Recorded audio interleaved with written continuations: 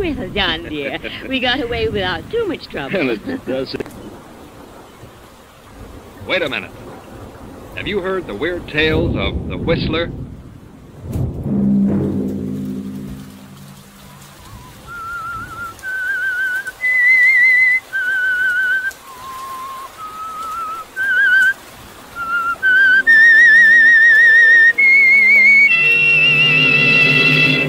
I'm the Whistler.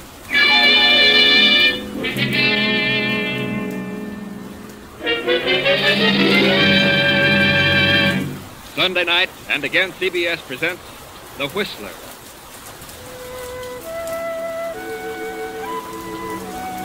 I, the Whistler, know many things, for I walk by night. I know many strange tales, many secrets hidden in the hearts of men and women who have stepped into the shadows. I know the nameless terrors of which they dare not speak. And so I tell you the amazing story of House of Greed. A taxicab rolls through the night and comes to a stop before a brownstone mansion on West 52nd Street. The driver opens the door. A handsome, well-dressed man steps out, pays the driver, slips quickly up the stairs, fumbles with a bunch of keys, but the door opens. Oh, hello, Jackson. Mr. Talbot, welcome home, sir. Where's Mrs. Talbot? Oh, she left 3 days ago. Went to the place in the Catskills. There's a note on the desk, sir. Oh, good. Your brother, Frank, is waiting in the library. Oh. Oh, Frank, what do you want? Now, look, Frank, I told you the last time I'd give you no more money. Oh, but it isn't gambling debts this time. I'm reforming. I'm going to settle down and work. Work? I met a big cattleman from South America. He has a very lovely daughter. And she talked her father into letting me buy an interest in the business. How much? 10,000. Oh, I'm sure I'll make good, John. Oh, very well.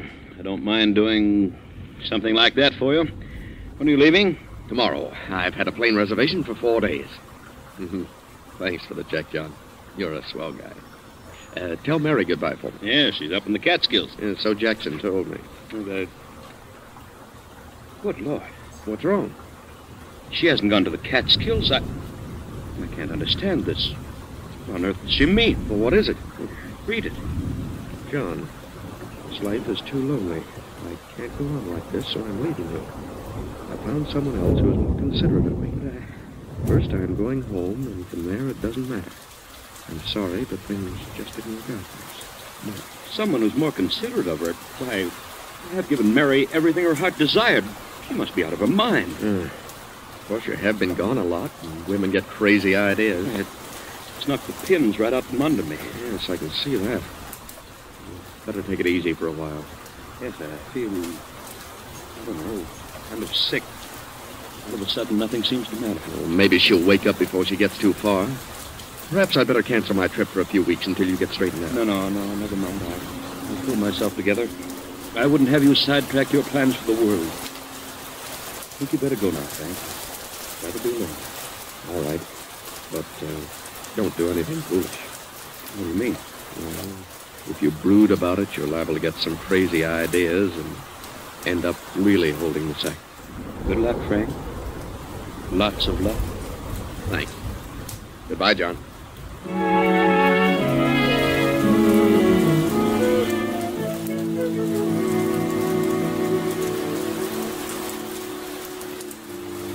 John sits for the remainder of the night staring over the top of his desk.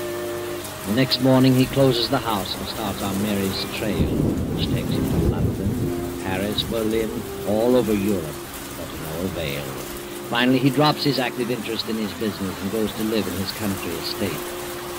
But one day, 14 years later, he finds himself on a honeymoon. He has married a widow named Hilda.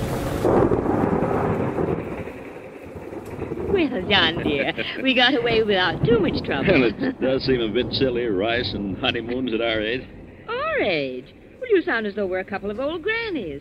I'm 36 and you're 45, and I certainly don't feel old. Why, of course you're not, Helga.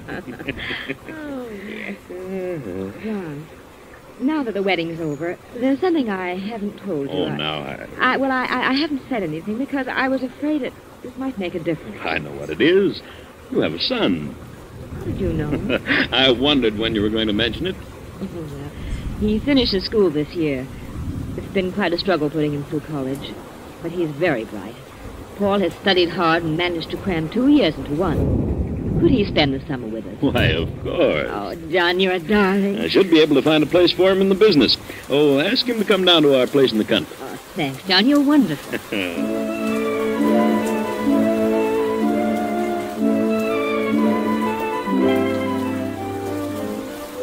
So Helga's son, Paul, came to spend the summer at the country place. And he stayed the next winter, and the following summer, and the next winter.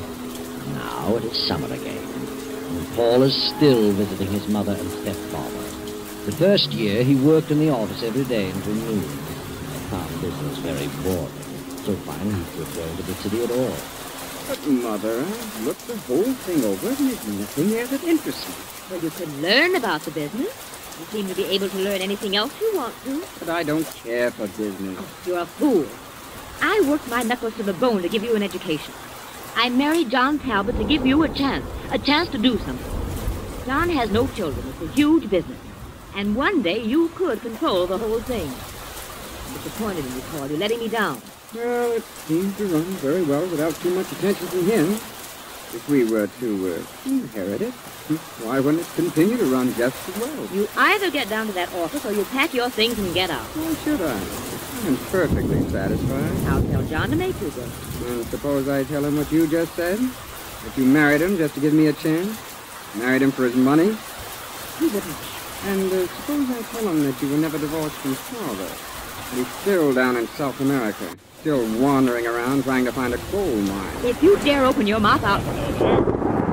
Helga, what's this I heard about South America? Oh, why, nothing, darling. Paul was just talking about someone he met from down there. Who do you know from South America, Paul? Oh, fellow, I met him today. Were you in the city today? No, I was down the village. I didn't suppose you'd been out of the house today. What's his name? Why, I don't remember. I didn't think you would. You haven't been out of this house for 3 days. Paul, I think you're the laziest man I've ever met. All right. I'll start back to the office Monday. If that's what you and Mother want me to do, I'll do it. Sorry I wasn't here for dinner, Helga. I was detained in town. I have quite a bit of work to do. I'll be here in the library for 2 or 3 hours. Very well, John. I won't bother you. I'll go on upstairs. Besides, I want to have a little talk with Paul. Good night, dear. Good night, Helga.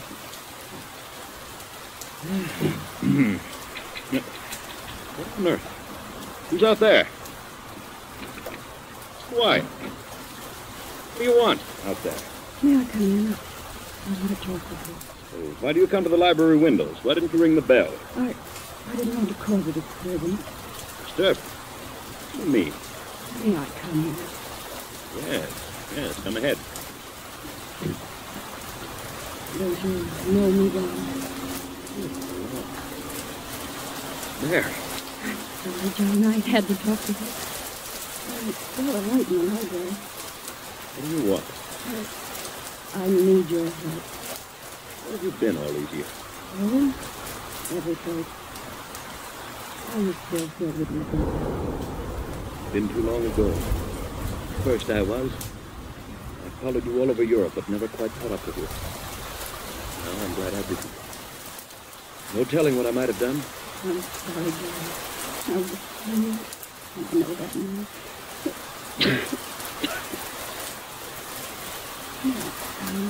Of course.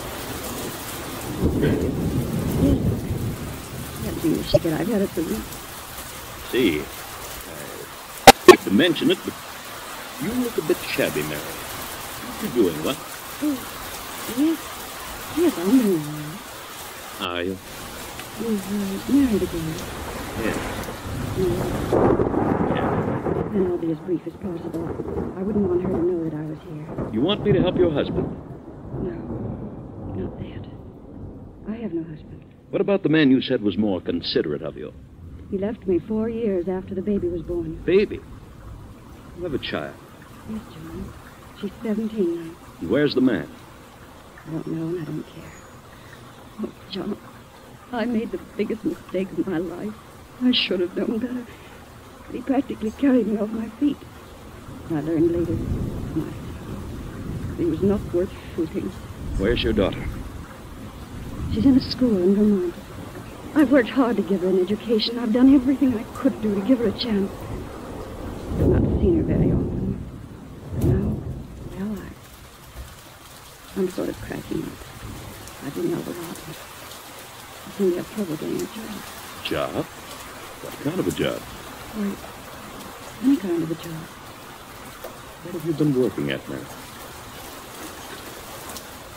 I need a generous myself. I was never able to face things. I always took the line of least resistance. Oh, shit. But now I've come to the end of my rope. Joan finished school. She's a lovely girl. I can't let her know. I can't take her with me. Why not?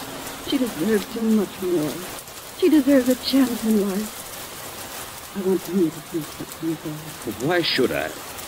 Because she's your daughter, John. Yeah. My daughter? Yes, yours and mine. She was born 7 months after I left.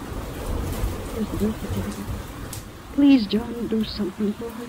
She shouldn't be made to suffer for my mistake. She's innocent. Oh, does she know I'm her father? No. She doesn't remember the other man. Here, I'll give you her address. Fernwood College.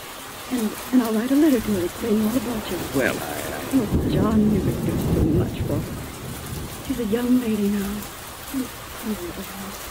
Please, dear. I know you'll fall in love with her. all right, Mary. I'll see her. I'll have her come down here. Oh, John, I'm so sorry. So sorry for everything I've done. Please forgive us. I've forgotten everything, Mary. Oh, wait a moment. Take this check and do something about that cough. No, thanks, John. I won't need it. Better take it.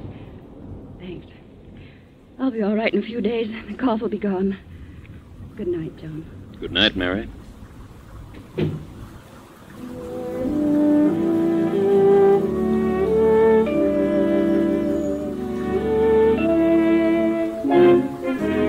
If he brings this girl here, do you realize what it means, Mother? Yes? It's his own daughter. If he falls for her, if he likes her, he'll change his will and split the estate. She's entitled to it, isn't she? Now, why should she be? Strange girl he didn't even know existed. Popped up out of nowhere and cheats us out of half the estate. I know what you mean. We've been here for several years. You're his wife. It isn't fair. What would you do about it, Paul? I'd see that she didn't get anything. How would that be possible? Suppose she didn't like it here. Supposing that before John got attached to her, the things happen that would make her dislike everything. If she runs away soon enough, he won't change his will. Perhaps you're right. And if she doesn't? Then maybe something could happen with John. And later, something could happen to the girl. But in any event, the will must not be changed. Where do you get such ideas?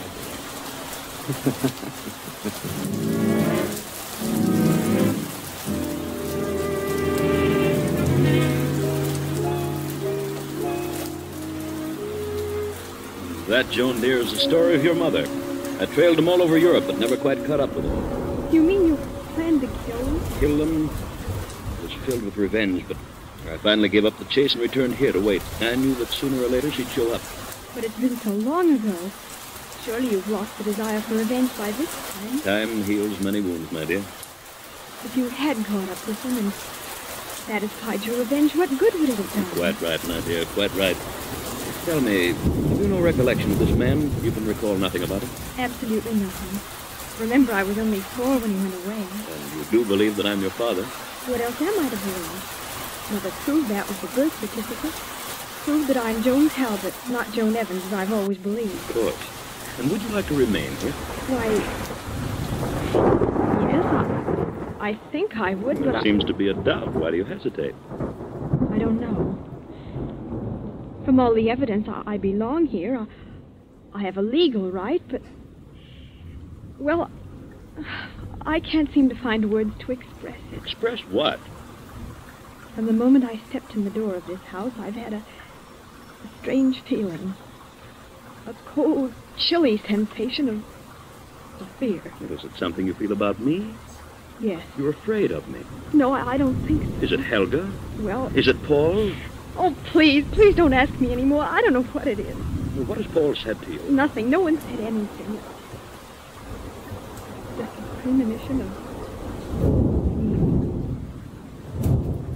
There's something wrong.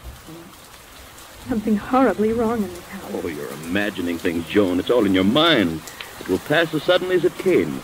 You're young, Joan, impressionable, and you've suddenly found your life turned upside down.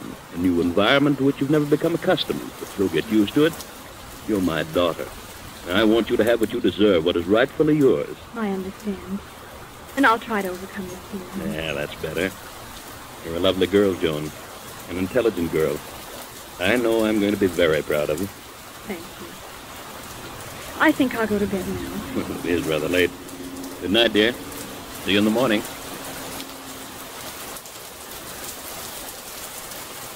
Hello. Paul, what are you doing here on the stairs in the dark? I wanted to tell you something. What? You're very, very beautiful. Eyes. Your hair. It's like gold. The whole moonbeam. Paul! And your throat. Your throat is splendid. And soft. Like that. Take your hands off my neck. Paul! Many girls. Girls don't like me. Let me by. You don't like me either, do you? Well, I know. I can tell. Most people didn't like me either. Who's Elsie? There's a girl in the village. She worked here in the cemetery.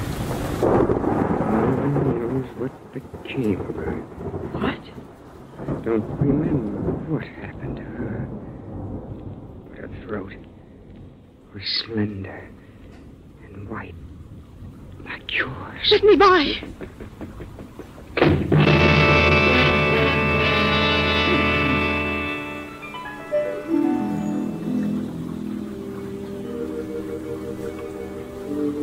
Joan. What? Who's here? Who's in this room? Don't turn on the light. Helga. What do you want? I must talk to you. What about? Safe here. No one is safe in this house. You must leave at once. What do you mean? What's wrong? The house is wrong. It's filled with evil and hate. I know. Why do you say? I can't leave it to you. But you must go at once. Do you mean that Paul? And what else? John. What about it? But you must believe. What about my father? You believe he is your father. And he's planning to get revenge on your mother through you. I don't believe you. I won't. Can't wait while you have a chance. No. I'll make them from it. I'll face it, whatever it is. Right.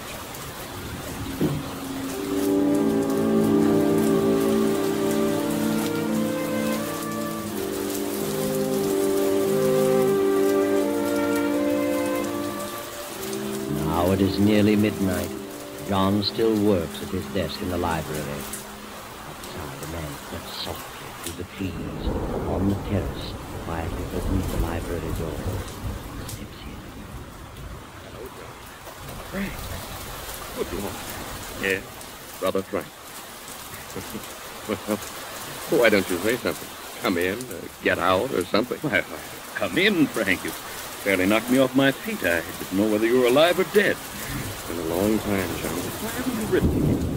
Well, I was hoping I could make a go of that ranch and pay you back, but I guess I was just born unlucky. They had a revolution and cleaned Senor Gonzalez out and me with it. Too bad. But you're still the same steady, reliable guy. Yes, sir. I've done this to be like you. Well, it just isn't in me. I don't have what it takes. The last 2 years, I've had a pretty tough time. I caught some sort of a malarial fever down there, and it's impossible to get rid of it. Keeps recurring. You certainly don't look well. You've aged quite a bit. You better have Dr. Richards look you over tomorrow. He's still kicking around? I thought he'd be gone long ago. How's your new marriage turned out? Oh, very well. Very well indeed. Good. Ever hear from Mary? Yes. She came to see me. I knew she would eventually. She was broken, quite ill. She'd had a tough time of it. And you helped her out. You would. You couldn't turn anyone down. Well, she was mainly interested in my helping the girl. She had her in a school in Vermont. And so now you're taking care of both of them. What else could I do? Good old John. Sent for the girl and brought her down here. She's a lovely child. Sweet as can be. And you'll give her everything her heart desires, I suppose. And then you'll have another problem on your hands with Joan. A girl 17 either wants to get married or go to college. Oh? I've decided that. Really? I'd like to send her to Wellesley. Good. Isn't every man who can have... Just a minute, Frank. I'll be right back. Well, what are you doing out here in the hall? Mother sent me down to see why you haven't come up to your room. Tell her I'll be up in a few minutes. Yes, don't tell her. Stepson, Paul. His mother thought I was staying up unusually late. Oh, well, I'll run along. Good heavens, it's after 12. Now, when's the last train back to the city? 12 o'clock. You missed it. Well, when's the next one? 5 a.m. Oh, I suppose I'll have to wait for that. Can you put me up? Yes, of course, Frank. Oh, thanks. Wait a moment, Frank. I probably won't be up when you leave, so I'll give you this now. Oh, now, John, I didn't come here for that. Well, that is not exactly. No, you never have. Okay, well, Frank. Well, and see Doc Richards first thing in the morning. And drop in at the office and let me know what he says. Thanks, John. I'm sorry that I have to take this. I only wish that I could get it. Not kids any longer. You're too old to learn new tricks now. Well, bed, Frank. I'll see you tomorrow. Oh, take the guest room at the head of the stairs. Good night, John. See you in town at noon. Night, Frank.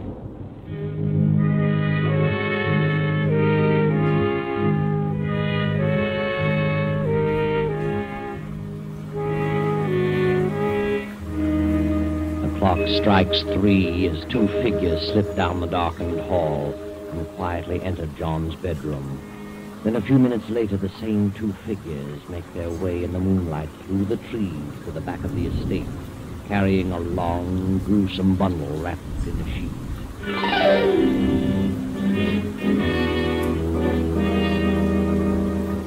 Now it is 3 nights later, and Joan, Helga, and Paul are in the library as Joan paces back and forth, anxiously. Where could Father have gone? He didn't say a word about going out of town. Oh, maybe he doesn't want to come back. Why not? I don't know. Maybe he doesn't like it here. Should have listened to me. But you didn't say anything about... Well, you just mentioned me. It was a mistake. I just had a weird feeling of impending disaster. Something is wrong, I know. But I didn't know. If I could leave, I'd not stay another moment. You know, I know. What do you know? I know what'll happen next. what is happening too? Many people have come here, stayed a while, and then suddenly disappeared. What time is it? There's a train at 12. I'm leaving here. Hello? Yes, this is Joan Talbot. What?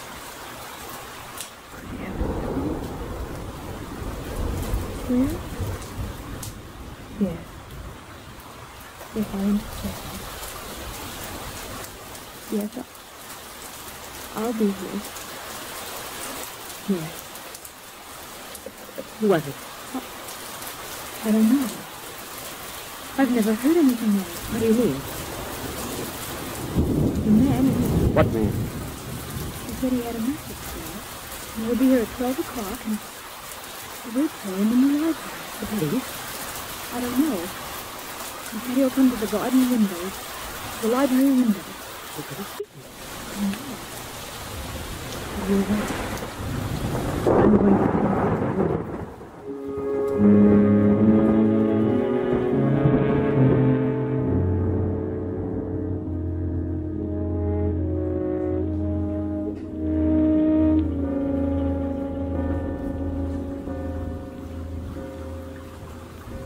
Here he comes. Through the garden. Who Who is it, Mother? I don't know. The lights. Why did you turn out the lights? I turned them out so we could see outside. Who is he? I don't know. He's up on the terrace.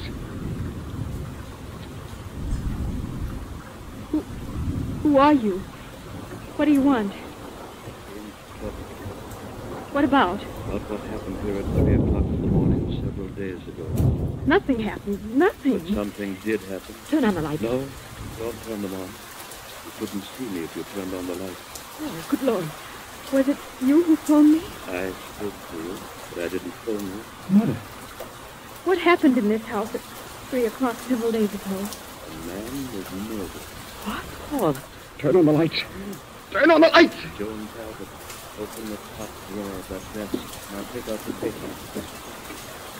It says, on the night of August 5th, we, the undersigned, murdered John Talbot in his bedroom and buried his body on the estate. Who didn't? It's John. It's John. Sign it. Sign the paper and I'll go. Sign it.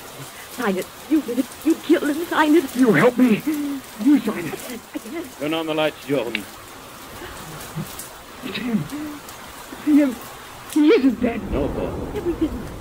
Paul, what happened? I'll tell you. You killed my brother Frank instead. Come on in, Sergeant. You heard it all. Yes, we heard it all. Father, what on earth happened? When you phoned a while ago, I almost fainted. I was sure you were dead. I knew from the moment you told me you were frightened in this house that something was wrong. I put two and two together and realized what it was. I didn't want you to share in the estate. I knew they were planning something on that night. And then my brother came. He accidentally got into my room by mistake, and they killed him instead of me. I saw them carrying his body through the trees. So I disappeared for a few days and evolved this plan. You've nothing to worry about any longer, Joe. Nothing. No. Nothing to worry about. But the truth would certainly amaze you. All that Helga said about Paul and John was true. John was planning revenge, but not through Joe. That night your brother Frank came back. You discovered something, John. What was it Frank said? And then you'll have another problem on your hands with Joan. A girl 17 neither wants to get married nor go to college. It was then, John, that you knew the truth. The only way that Frank could have possibly known that the girl's name was Joan and that she was 17 was to have been with Mary. So John knew then that it was Frank who ran away with Mary and deserted her when Joan was 4 years old. And then, John, knowing that Helga and Paul planned to kill him, deliberately let Frank occupy his room on that fateful night. John's revenge was satisfied. He didn't have to turn a hand. That's all.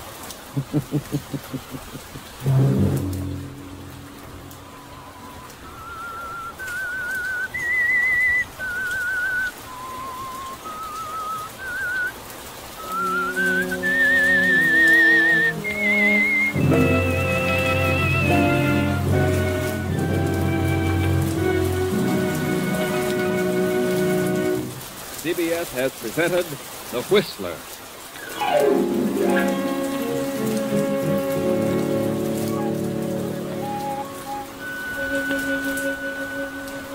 And now an important announcement regarding a change of time. Beginning 1 week from tomorrow night, on Sunday, September 13th, The Whistler will come to you at 9:15 p.m. Remember, Sunday, September 13th at 9:15 p.m.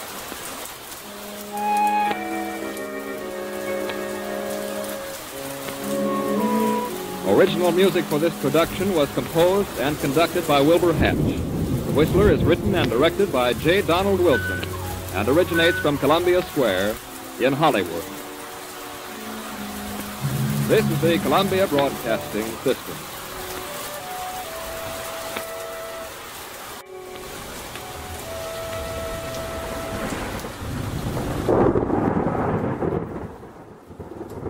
The Whistler.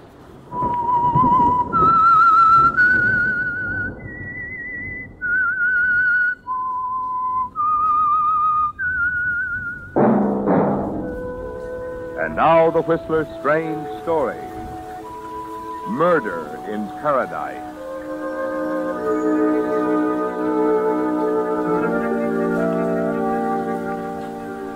High in the Sierras, a lone hawk circled over Mirror Lake, its beady eyes fixed on a white patch moving slowly through the blue waters below.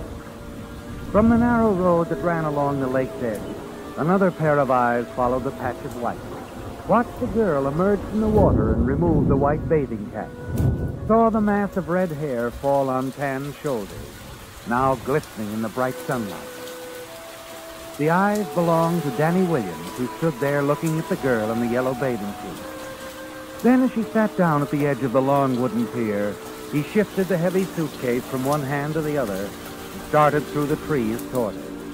As he emerged at the edge of the lake, he walked into the range of another pair of eyes, looking through field glasses, trained on the scene from a point a quarter of a mile away. Hello. I'm looking for Paradise Inn. You know where it is? Huh? You a salesman? Do I look like one? Oh, in a way. Are you? In a way. I don't think they'll be interested in buying any brushes. Thanks for the tip, but I'm still looking for the inn. Got a cigarette? Sure. I'm smoking it. How'd you ever get to be so charming? Look, Red, they told me in the village the inn was a mile up the road. So you know. Why come to the lake to ask me? It was a bathing place. On the road, I couldn't believe it. Like it? It seemed more material and a penny like it. The inn's over there. Take the side road. Thanks. See it? Nothing wrong with my eyes. From the way you've been staring at me, I thought you might have sprained them.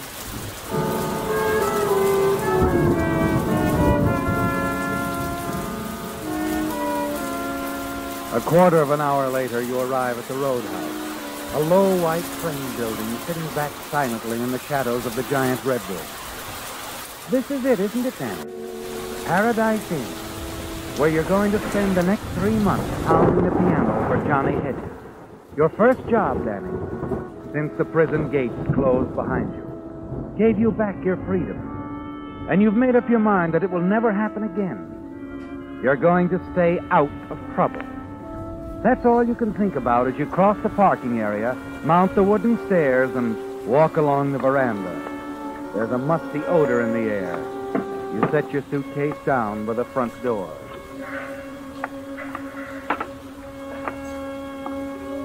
The entrance hall is empty, silent except for the buzz of flies against the sun-drenched window. You make your way across the deserted dining room, past the battered upright piano, and push open the swinging doors at the far end of the room. The short, gray-haired man at the sink turns, peers at you over his glasses, and then begins to wipe his hands on the soiled apron. Hi, young fella. Hi. Where'll I find the boss? Oh, he'll be around. You must be the new piano player. That's right, Danny Williams. Williams. Danny Williams. You never heard of me before. I'm Gus Peters. I do the cooking. Sit down, sit down. Thanks. He didn't meet you at the bus stop, huh? Who's he? Mr. Hedges? Hedges? No. How about a cold beer? You look like you could use one. Got any milk? Milk? Say, you sure you're the piano player? I said I was. Ulcers? No ulcers. The cows need publicity. Yeah, okay. If that's what you want. Why didn't somebody meet me at the bus stop? It's a long hike out in this heat. Well, I can't drive for one thing. Never could learn how. Slade is still sleeping, I guess. He wouldn't go after you anyway. And the boss had other things to do. Must have outside interests. Ain't business so much that keeps Mr. Hedges busy. It's keeping up with his wife that's got him going. His wife? Yep. Don't let her out of his sight much. Hey, want a sandwich or something? No, nothing. He doesn't trust her. Real jealous, you know. Thinks every man he talks to is going to take her away from him. How about a piece of pie? No, this one's good. Yeah. We sure have been having a fast turnover of piano players around here. They, couldn't stay away from her. It's the perfume, huh? Yeah. Been only 2 men around here who ain't ever been bothered by Mrs. Hedges. Me and Andy Slade. You'll meet him. He works here in the bank. How does he manage to resist? Ain't never been able to figure it out. He's strictly business and a natural cold fish. You leave your stuff on the veranda, Danny? Yeah. I'll take it up. Your room's in the attic next to mine. Don't bother. No bother. Just going upstairs in a few minutes anyway. Take a little snooze. Any objection if I try the piano on for size? No, go ahead. Yeah. Thanks. Gus? Danny. Yeah? Stay away from her, son. Just stand to your piano and you'll be all right. Yeah. Yeah, sure.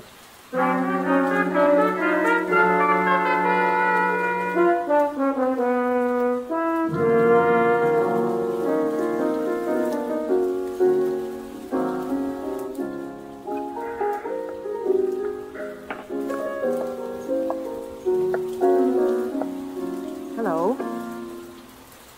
So this is what you sell. Yep. Strictly music. You play very well. Much better than the others. Thanks. I knew you would. I could tell by your hands. They're different. I bet you were a child prodigy. I was born a poor but honest peasant in the Bronx. My mother scrubbed floors so I could have piano lessons. She thought I'd become a concert pianist. It didn't work out. Don't cry. I just made that up. Who kicked you while you were down musically? Look, Red. The story of Danny Williams is sort of dull. You wouldn't be interested. Now, why don't you go back to the lake? Very rude. Business is business, Mrs. Hedges. Oh. You know who I am? Yeah, the boss's wife. Period. What does that mean? It means I need the job, and I don't like wives that are on the prowl. Oh. Sort of fast with your mitts, aren't you, baby?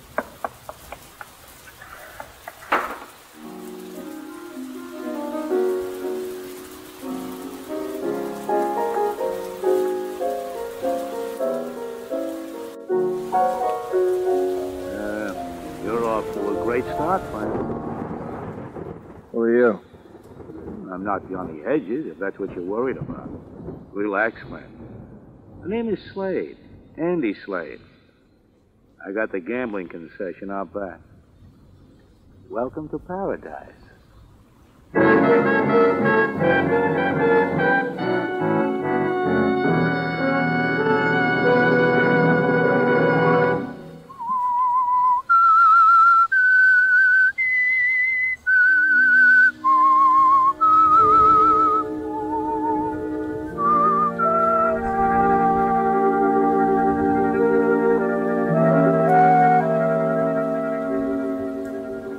It's an unusual job, isn't it, Danny? One of the strangest you've ever had. You never bargained for this sort of thing when you first accepted it. Johnny Hedges' roadhouse at Mirror Lake didn't seem to suggest the danger and intrigue that suddenly presents themselves. Lucille and the way you met her on the boat dock. The warnings from Gus. And now the coldly calculating gambler, Andy Slade, stands at your side with the strangest greeting you've ever received. Like I said, William, you're off to a great start. Been here only an hour, and the boss's wife slaps your face. Political discussion, wasn't it? Yeah, you might call it that.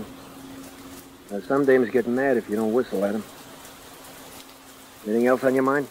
No, nothing. Except the boss wants to see you. We've been up there in the office listening to you.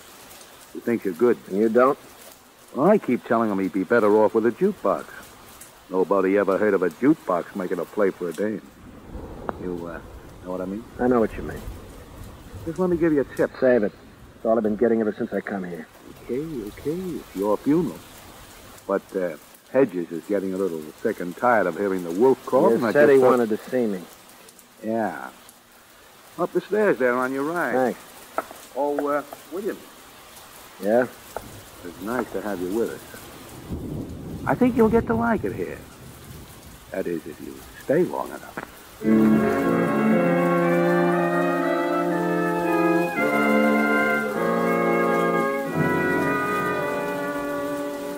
Come in, William. Come in. Your gambling concession said you wanted words. That's right. Just want to iron out a few things before you start. Now, you're an ex-con on parole. That's been ironed out. The past 3 years took care of it. I'm here to play the piano, and that's all. Yeah. Yeah, that's all you're here for. Just remember that. Some of the others didn't. So I love music. Well, I'm glad to hear it, Williams. I'm glad to hear it. It'll save us both a lot of headaches. All right. Now, you'll play in the dining room from 8 till closing time. You take the breaks to suit yourself. Won't be a lot of people in the dining room. Sometimes there may not be any at all. I'm not fussy. And another thing, you might as well know from the start. I don't make my money from the dining room. Not much on the bar either. I didn't think you did. I got a place fixed up in the back. Dice table, roulette wheel. Andy Slade runs that end of it. It's not going to affect you one way or the other. Sure. Well, that all? Yeah. Yeah, you met everyone, have you? Yeah, Slade and Gus the cook. And my wife. You were talking to her down there on the pier a couple hours ago. Yeah. No one picked me up at the bus stop, so I had to walk. I was asking directions. Uh-huh. All right, Williams, just remember what I said. You stick to your piano playing, we're going to get along fine. If you get bored, let me know. I'll buy you a book.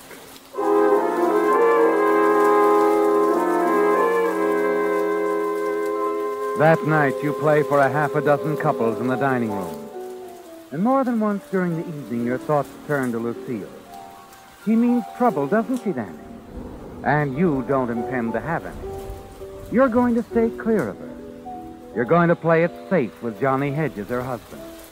You have no intention of winding up in the lake with a bullet in your head or back in a prison cell. In the nights that follow, you become accustomed to the habits of the Paradise customers. Learn when to be on hand, when you can slip away for a quiet smoke or a chat with Gus. And then one night in the middle of the second week, you go out on the veranda and light up a cigarette. Hello, Danny. Oh, hello. You've done a good job these past 10 days. Thanks. Of staying away from me, I mean. I catch on quick. You don't know what it is to feel out of place. Go for drives all by yourself. Aimless walks along the beach. You do that? Almost every night after the customers leave. The cove on the North Shore. Why? Oh, I don't know. Get away, I guess. From your husband? From myself, maybe. I don't know, Danny. I'm just confused sometimes. Yeah, I'd say so, too. Excuse me, William. I gotta go confuse some customers.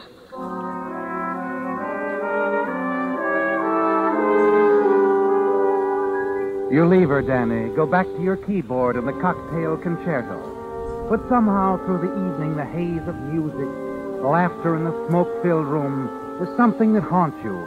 Keeps drifting back like broken parts of an old refrain. Almost every night after the customers leave. Cove on the North Shore. It stays with you, Danny, that night, and into the next until after you finish playing, unable to fight down the urge, you find yourself slipping away, taking a rowboat and crossing the lower tip of the lake in the half-darkness. At the cove, you look around and there's no sign of her. You call yourself a fool and wonder why you came out here, when you promised yourself to stay out of trouble. You're about to turn back when... Oh, yeah. You can step right out here. Yeah.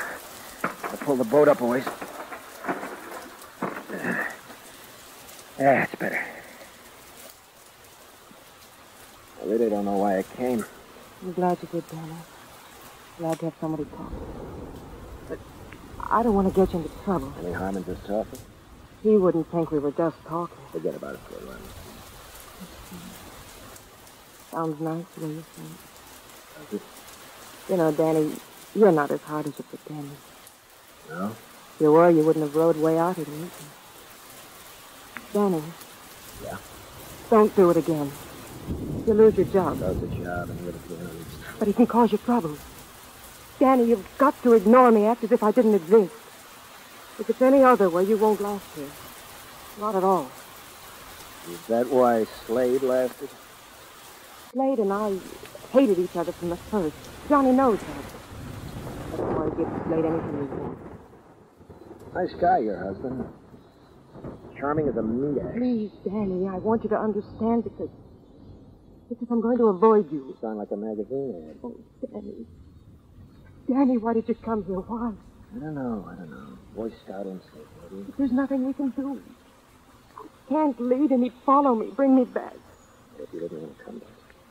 You don't know. He'd kill me, Danny, I know. Believe me, I know. Maybe. Maybe not. Anyway, Lucille, give me a little time to think about it. In a tough spot. Maybe I can help you. I got a merit badge once for pathfinding.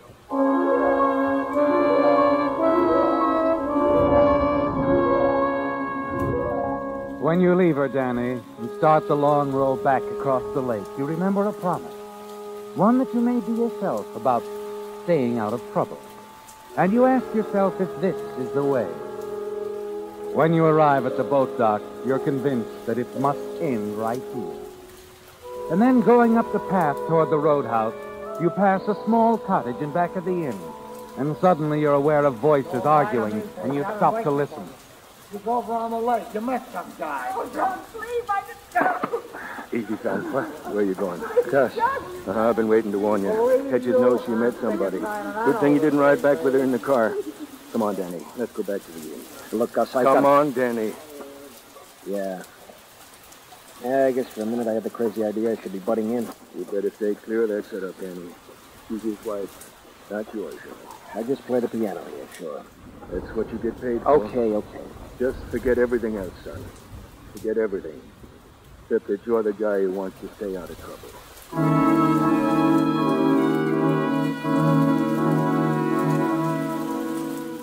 If old Gus expected the passage of hours to make any difference, he was wrong, wasn't he, Danny?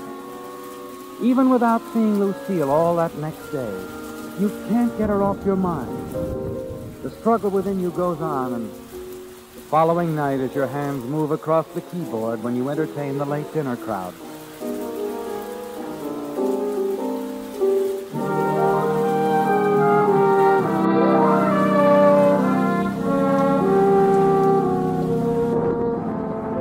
And then, shortly after 1 a.m, she comes in, moves quickly across the room. And as she goes past you at the piano, there's a quickly whispered message. I've got to see you, Danny, out back. Come as quickly as you can. You continue playing as if nothing happened. You've made up your mind, haven't you, Danny? You know it was a mistake meeting her at the Cove. And you're not going to repeat that mistake, are you?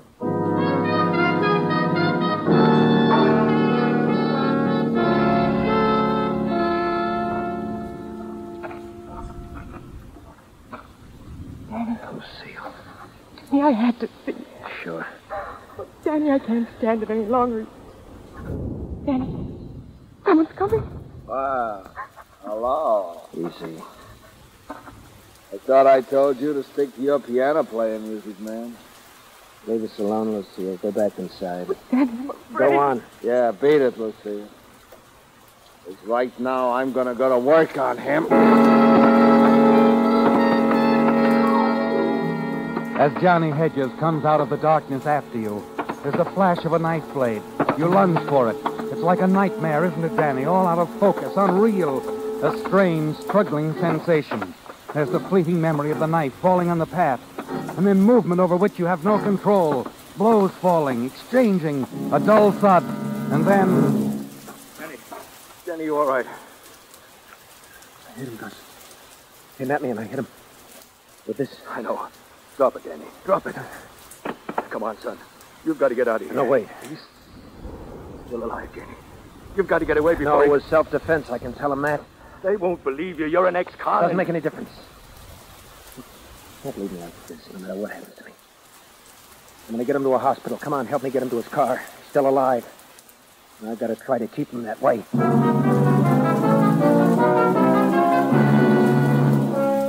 Somehow you manage to get him into his car. And through it all, you know that Gus is right.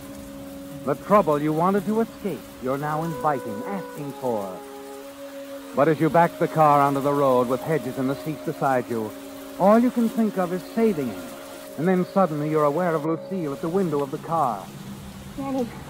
Danny, what are you doing? Got to get him to a hospital. He'll die if I don't. Danny, they'll arrest you. They'll say you killed him. It was self-defense. They won't believe you. I can't let you do it. Please, Danny, if you love me, you'll leave him here and get away. You do love me, don't you, Danny? I'm taking him to the hospital, Lucille. Danny! Danny, no!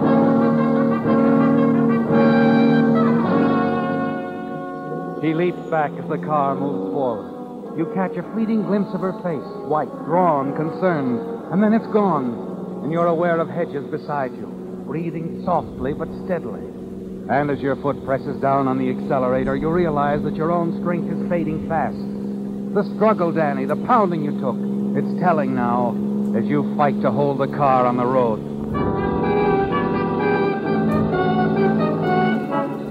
Moments later, a flash of light caught in the rearview mirror. It blurs your vision. In the haze, the fog that envelops your brain, you think you hear Lucille's voice. Her face seems to float close to you out of the darkness. Danny! Danny, listen to me. Stop the car! No, Lucille. Danny, the curve! Look out!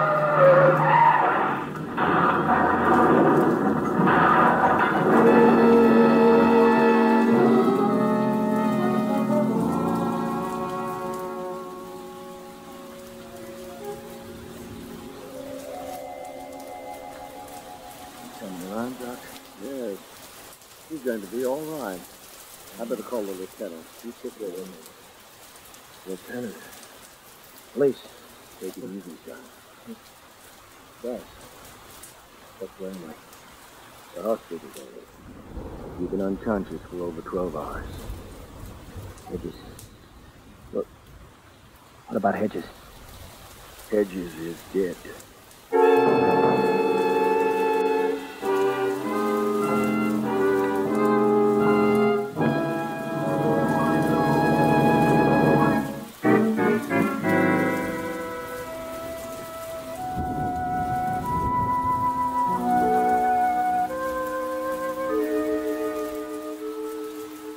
Trouble, Danny. You were headed for it the day you walked up the road to Paradise Inn. No matter how hard you struggled and tried to avoid it, it was there all around you, closing in. Because you couldn't stay with your music and leave Lucille alone. She couldn't help it either, could she, Dan? You're sure of that. But it doesn't matter now. Because instead of helping her, you've ruined everything. Her husband is dead, and you'll be blamed, won't you, Danny? They'll never believe it was self-defense, not with your past record. You lie back on the white hospital bed. The doc will be bringing the police back in a minute. Yeah, I know. Hedges. Well, this is it. I have to tell him, Gus. You don't have to tell him anything. You didn't kill him. You only knocked him out, Danny. He broke his neck in that car crash. You were crowded off the road, son. What? Lucille Hedges. She was trying to stop you. Lucille. Is she all right? No. She was killed, too. Oh. It was my fault, Gus. She was in love with me. No, she wasn't. You played it straight. She didn't. She framed you, Danny. Set that meeting there behind the roadhouse with you knowing her husband would find you together. What? She wanted you to kill him. Didn't care what happened to you. I don't believe it. Son, that's why she didn't want you to make it to the hospital. She wanted him dead. But, Gus, It was so she could be free for the guy who was driving the car after you last night. He was killed with her. Oh. The one guy nobody figured.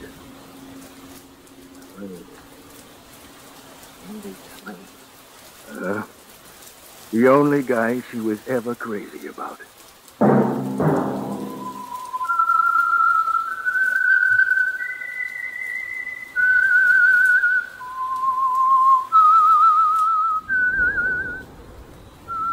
The Whistler has been a presentation of the United States Armed Forces Radio Service, the voice of information and education.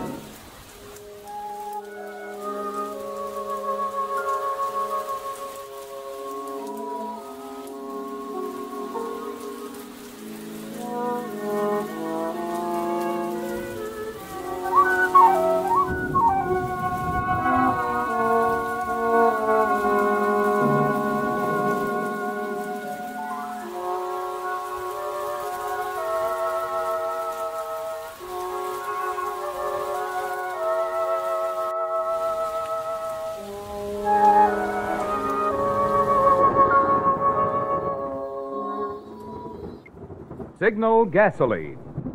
Let every traffic signal remind you You do go farther with Signal gasoline. Yes, you do go farther with Signal.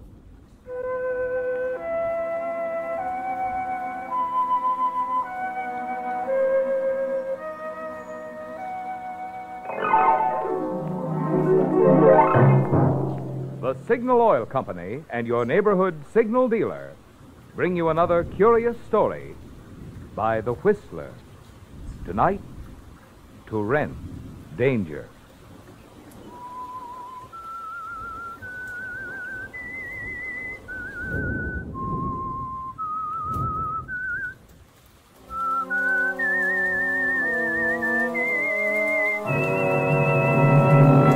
I am the Whistler, and I know many things, for I walk by night.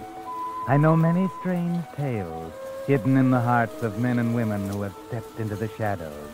Yes, I know the nameless terrors of which they dare not speak.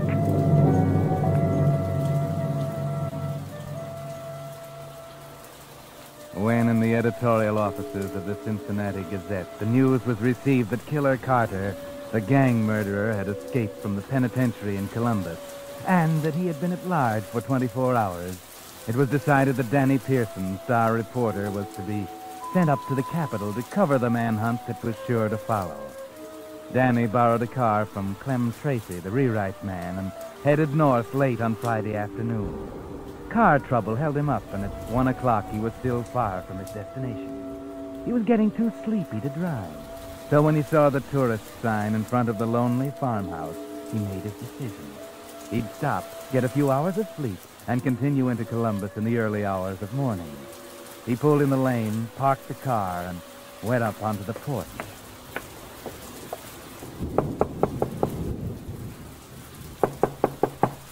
It took a few moments to rouse anyone, but finally the door opened, and there stood a woman. What do you want? Good evening. I was driving along the road looking for a place to stay for the night, and I saw your tourist sign out front, so I thought I'd stop and see if you had any room. Why don't you drive on to the city? Well, I'm too tired to drive that distance tonight. I'm afraid I'd fall asleep at the wheel. You do have a room, don't you? I guess so. Cost you $2 in advance. Well, that's all right. And I don't serve any meals here. Well, I'm not hungry, and I'll be leaving in the morning before breakfast. All right, come in. Is it okay to leave my car in the driveway here? It'll be safe there. Nobody will steal it. Come in.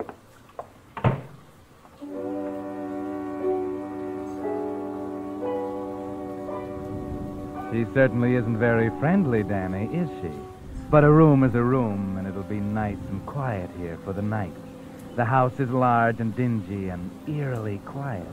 Almost too quiet. Here it is. You'll find everything neat and clean. There's a bathroom to the right of the bed and plenty of towels and soap. Oh, thank you. Looks fine. Did you leave your luggage in the car? No, I don't have any luggage with me. I'm traveling light. Well, I guess anyone who drives an expensive car like yours can do anything he likes. I'm going to bed myself right away, so if there's anything else you want, you'd better think of it now. Well, thanks, but there's nothing else I need. Good night, Mrs. Good night. Oh, fine.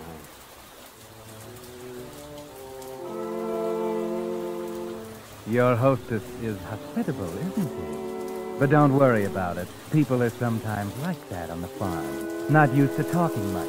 They prefer action because actions speak louder and longer than words. And the bed is soft and comfortable. That's the main thing. Just made for your night's rest.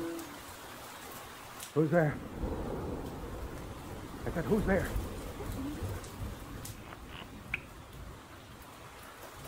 Oh, hello. Who are you? My name is Claire Monroe. Well, Claire, do you make a habit of walking into strange men's rooms in the middle of the night? I want to talk to you. Huh? What are you so nervous about? I'm afraid you'll find me in here. She? The lady who showed you the room. And why don't you leave? Because I have to talk with you. Okay, go ahead, talk. I don't know where to start. Just tell me that you're lonesome. You don't have any excitement on the farm. You're looking for something to do. It's an old routine. It's nothing like that. I know you're going to think I'm crazy, but I've got to ask you. Will you take me away before you go? Me? Why should I? Because I have to get away from here. I never want to see this house again as long as I live. Why don't you just run away? You don't need me. Because I don't have a car and I don't have any money. My mother would have me picked up by the police. She'd tell them I wasn't of age. Well, are you? I'm 23 years old, but I can't prove it. Why not? Because I'm an adopted child and I don't know where I was born. And my mother... Call that lady my mother. She'd lie about my age just to keep me from going away. Well, how do I know you're of age? Look at me. Do I look 17? No, I'll have to admit you don't. I know I'm 23 years old, but she won't let me go. Well, why do you want to run away? Because that lady, my foster mother, last night, she murdered my foster father.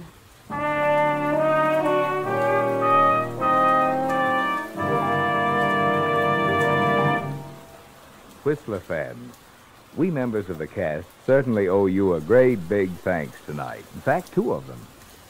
2 weeks ago, you'll recall, we asked a favor of you, asked if you'd be kind enough to drop in on the folks who are bringing you the Whistler, your Signal gasoline dealer, and tell him how you like this program. Well, since then, Signal gasoline dealers all the way from Canada to Mexico have been telling us how many of you stopped at their stations and expressed enthusiasm for the Whistler. So, naturally, we of the cast are mighty happy and mighty grateful to you. Oh, but that's only the half of it. You see, during the past month, the popularity of the Whistler has continued to increase so much that now, according to the latest radio popularity survey, more people listen to the Whistler than to any other West Coast program. Yes, the Whistler is now way out in front. So, for your loyalty, thanks again to all of you from all of us. And now, back to the Whistler.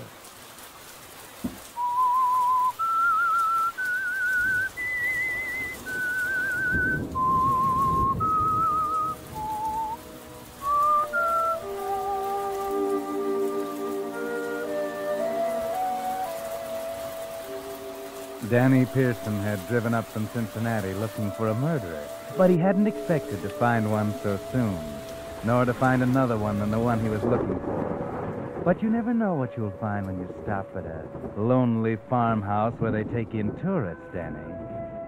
You lie there in your bed as a good-looking young girl asks your protection from her murdering foster mother. If this is a gag, it's a pretty rugged one. Look, baby, let's break this up. I don't feel like playing games. I gotta get some sleep. You don't believe me, but I'm telling you the truth. Ever since they adopted me, they've done nothing but fight with one another. You've seen my mother. You can tell how cold and strong she is. Well, my father was just as weak as she is strong. She bullied him for years, mostly because he didn't make a lot of money.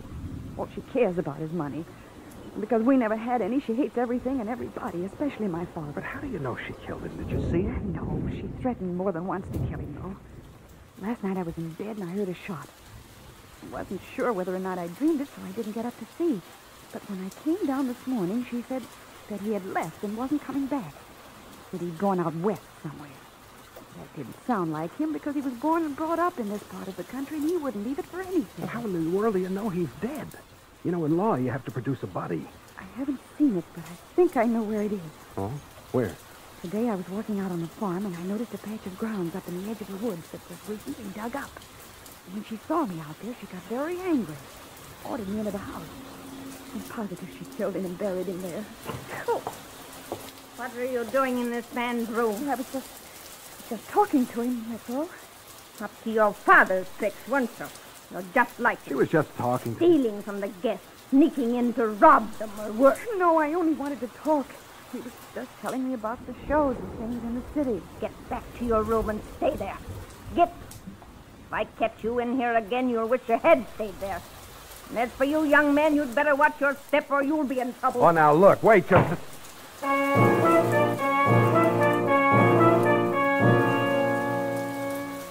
Well, Danny, cozy little situation you stepped into, isn't it? A girl, pretty but strange, who accuses her foster mother of being a murderess. Mrs. Monroe, in turn, accuses the daughter of being like her father, who evidently made a habit of robbing his tourist guests in their sleep. And how about that, Danny? She did sneak into your room. Did she come to talk, as she said? or to rob you. And what's it all about, anyway? Who can you believe? But there is one thing you know. You're going to get up, get dressed, and get out of this place as fast as you can. That drive into town doesn't look half as far now. But just as you're about to leave, you see something slip under your door. A piece of paper, a note. Go on, Danny. Pick it up and read it. Please, you've got to believe me. I need your help. My room's across the hall. Claire. That's right. Crumple it up and throw it away, Danny. But, wait a minute. Suppose she is telling the truth. Suppose she is in danger. You couldn't go off and leave her like this. Especially not as pretty a girl as Claire.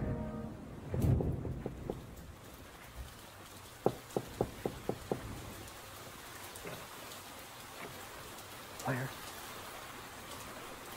Claire? Yes? It's me, Danny Pearson. Don't put on a light. Get dressed and come on with me. I am dressed. Oh, come on. Where are we going? You're going to show me where you think your father was buried.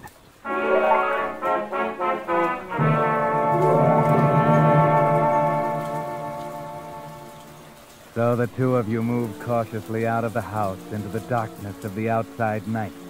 You pick up a shovel at the barn and start up the path through a field of sharp, tough hay. You keep looking over your shoulder, afraid that she might see you and come out of the house after you. Why should you be afraid of her? Well, if she killed a man once, she could do it again. Finally, you reach the woods, and Claire points out the patch of ground she thinks her mother made into a graveyard. This is it, right here. I wish we could see a little better. We'll see too well, I'm afraid. The ground isn't very hard. The shovel sinks right into it. Told you it would. If the boss could see me now. Why I'm doing it, I'll never know. Maybe it's because you like me. Well, what makes you think that? Because you'd have run away or gone back to sleep after she took me away. Back to sleep. Hey, tell me. Is what she said about your foster father true? You mean about him stealing from the guests? Yes. She hounded him about money so that finally took to that to satisfy her. When tourists came, he'd wait till they were asleep and then slip in and rob them. Yeah, but didn't anybody ever catch him? Not that we ever knew of. He only took part of their money, not all of it. So they didn't miss it until they'd left. And then they had no proof. Sweet little racket. Maybe somebody caught on, and that's why he went out west. I don't think so. Because we didn't have any tourists here last night. At least not that I know of. Possible, though, isn't it? Could have taken somebody in after you were asleep. Yes, possible. Then he might have tried to rob them. And they caught him, and he had to leave hurriedly. That could account for his disappearance. Yes, but... Hey, I just hit something. What, Danny? I got hold of it. Here it comes. His coat. My father's coat. Yeah? Just when I had it figured out another way. Danny, don't dig anymore. I'm getting scared. I couldn't stand to look at it. Don't dig anymore. Just fill it in. We found out what we wanted to find out. Please fill it in. Take it easy, baby. I don't like this any more than you do. I'm just doing it because you wanted me to. I couldn't bear to look at it. Don't dig anymore. Okay, I'll fill it in. I guess we've seen enough to know you were right.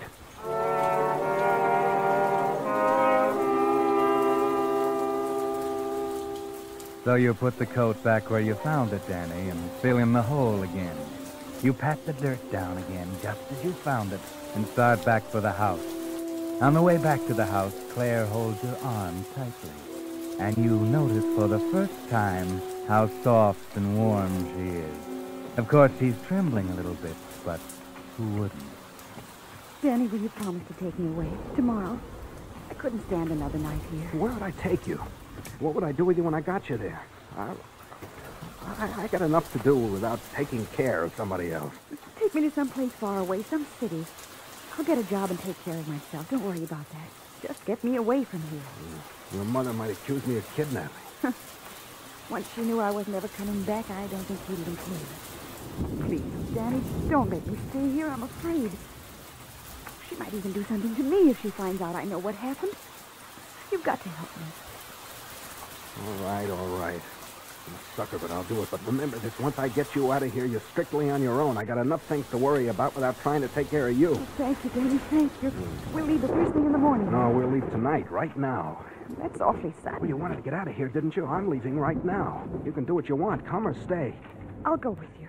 We're almost at the house. Don't even bother to go inside and get anything. She might hear you. Here's my car. We'll just jump in and beat it. You game? Yes. All right, now be quiet. We'll get in the car and let it roll backwards into the road. Just a minute. Surprise?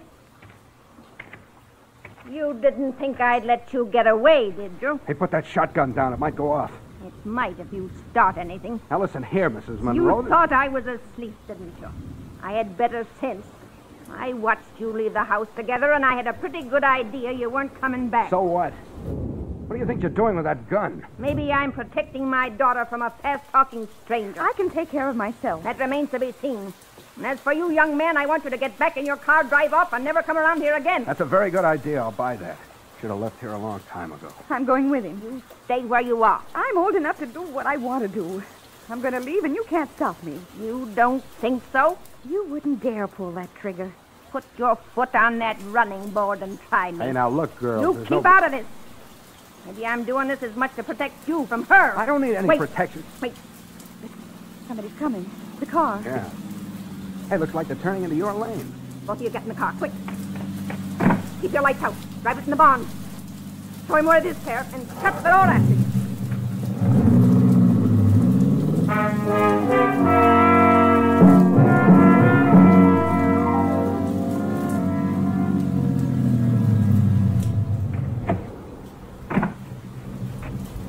Pardon me, ma'am. Yes? I'm a police officer.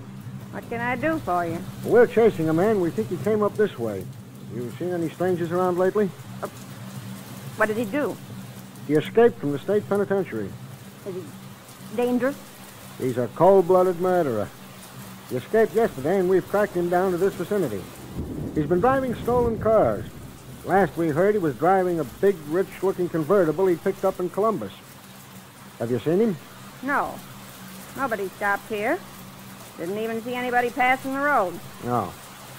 Well, he's in this neighborhood somewhere. But, say, didn't you know about this before? I mean, I thought you did when I saw you with your shotgun here. Oh, no, I just saw you coming up the lane, and I like to be prepared for strangers this time of night. Yeah, sure. It is pretty late. You ought to be in bed. I don't let this keep you up. You needn't worry about Carter. We'll get him. I won't worry. Oh, that's fine. Say, what are those tire tracks on the ground? Where? There, where my flashlight's pointing. They go toward the barn. Those are tractor tire marks. Oh. Well, I'm sorry that I bothered you, ma'am, but, well, we've got a job to do. That's all right, mister. Wish I could have helped you some. We'll keep looking. Good night, ma'am. Okay, Al, let's go.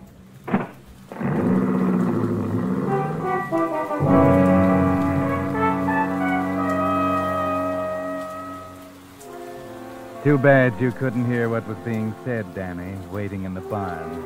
But while the lady and the officer were talking, you had some things to say to Claire. What are we going to do now? Nothing. Just wait. You see who that is out there? A man got out of a car and he's talking to her. Do you know who he is? No, but he's got a flashlight. Wait a minute. Something on his coat lapel flashes. I think it's a badge. It must be the police. What are we going to do? I told you, nothing. Murder is a matter of proof. If we can prove that your mother murdered your father, we don't have a leg to stand on.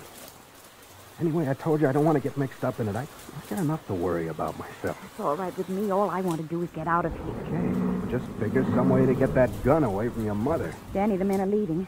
Driving down to the road. She's coming back to the barn. All right, just sit tight and wait. They're gone. Oh, so they're gone. I suppose you're breathing easier now. Maybe I am, and maybe I'm not. Will you stop pointing that gun at us? I will when I've finished what I'm going to do. You won't get away with shooting anybody. You ought to know. I don't intend to stand here talking all night. Now, here's what I want you to do.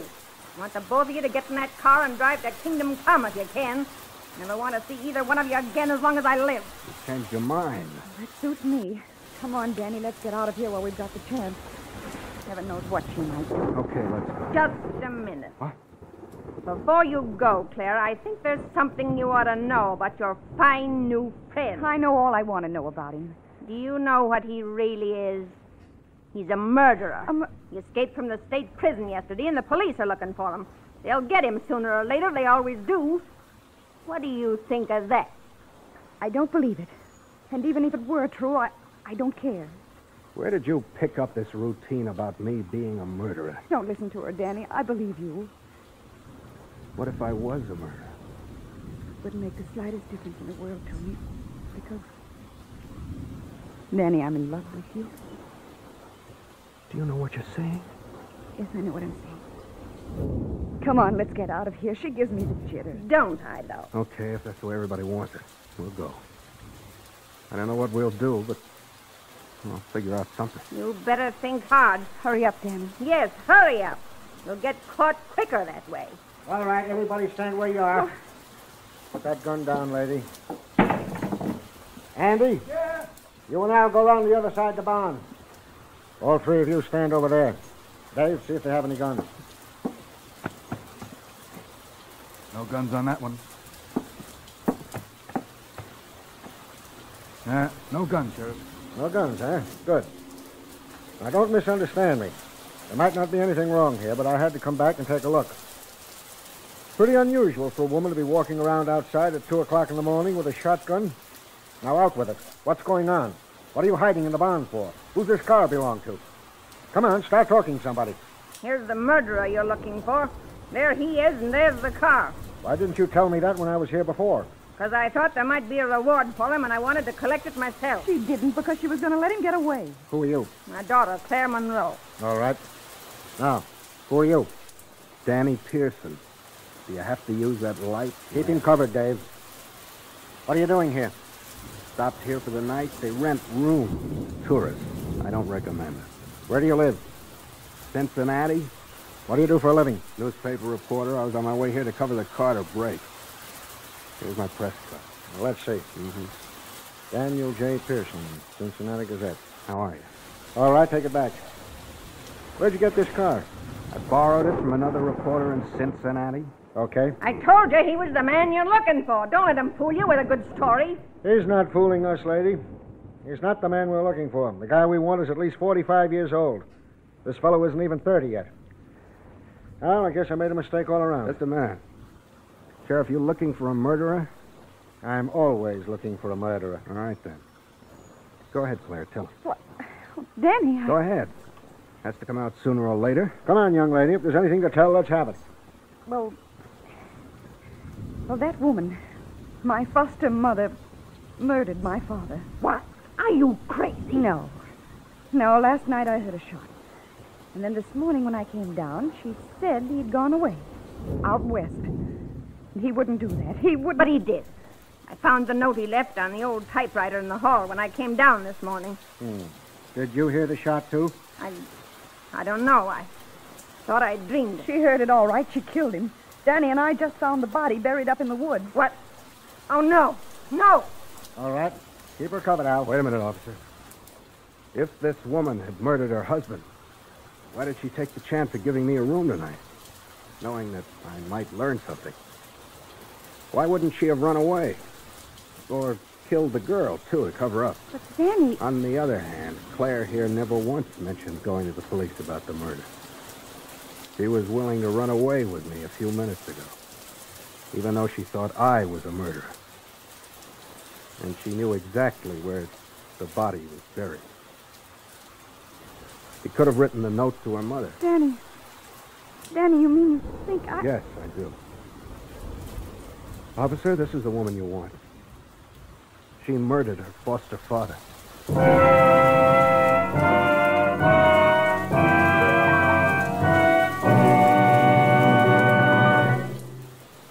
The Whistler will return in just a moment with the strange ending of tonight's tale. Meantime, because yesterday marked the opening of a 6 weeks drive to check auto brakes sponsored by the International Association of Chiefs of Police. Signal Oil Company believes you'll want full information on just what this drive means to you. With today's cars averaging 7 years old, faulty brakes are threatening to increase America's already large number of traffic accidents, which kill over 20,000 men, women, and children per year, injure another 800,000, and cost $1.25 billion. What's more, when a car is damaged or wrecked in an accident today, parts are often not available to repair it, and there are no new cars to replace it. So it means an even further strain on the transportation America must have to see us through the war. That's why traffic officers in every state plan to check every car involved in a moving traffic violation or accident. So the time to have the safety of your brakes checked by a competent brake expert is now. Your cooperation in this brake drive may prevent an accident that could cost you your car or your life. And now, back to the Whistler.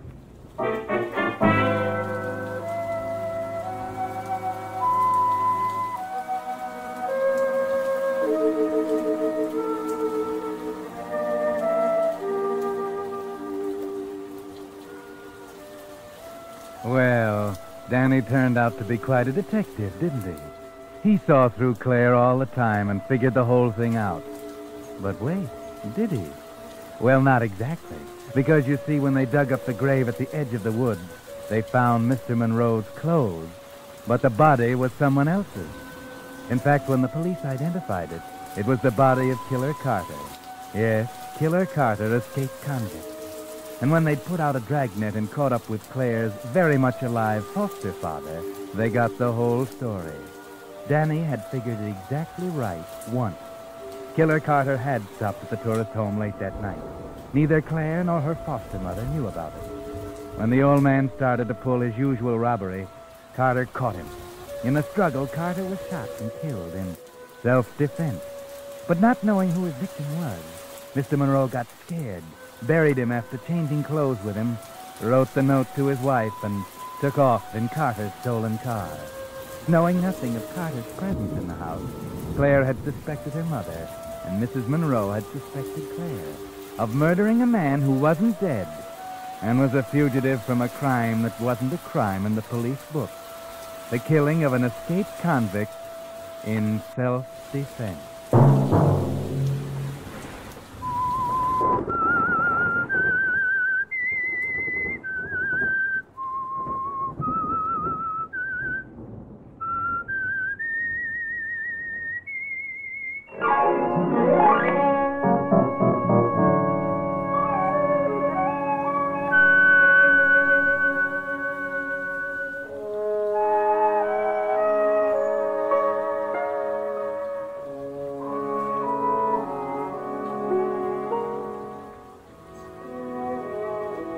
Next Monday at 9 o'clock, The Whistler will bring you another strange tale.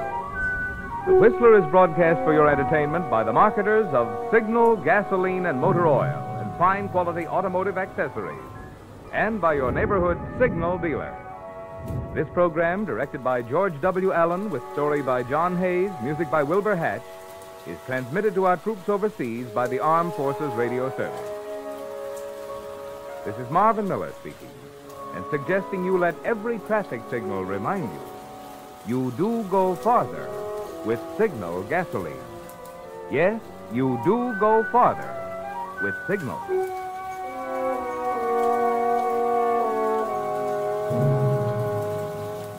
This is CBS, the Columbia Broadcasting System.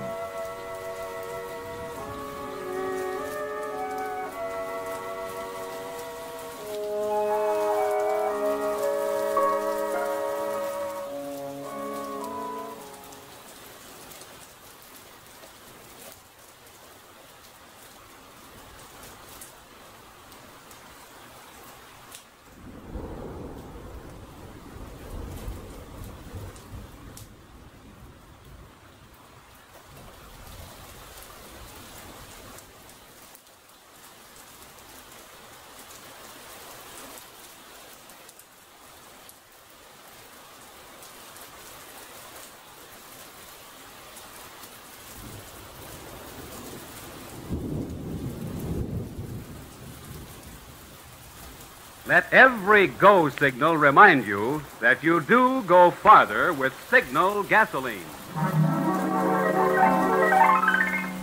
The Signal Oil Program. The Signal Oil Company and your neighborhood signal dealer bring you another curious story by The Whistler. Tonight, Death Sees Double.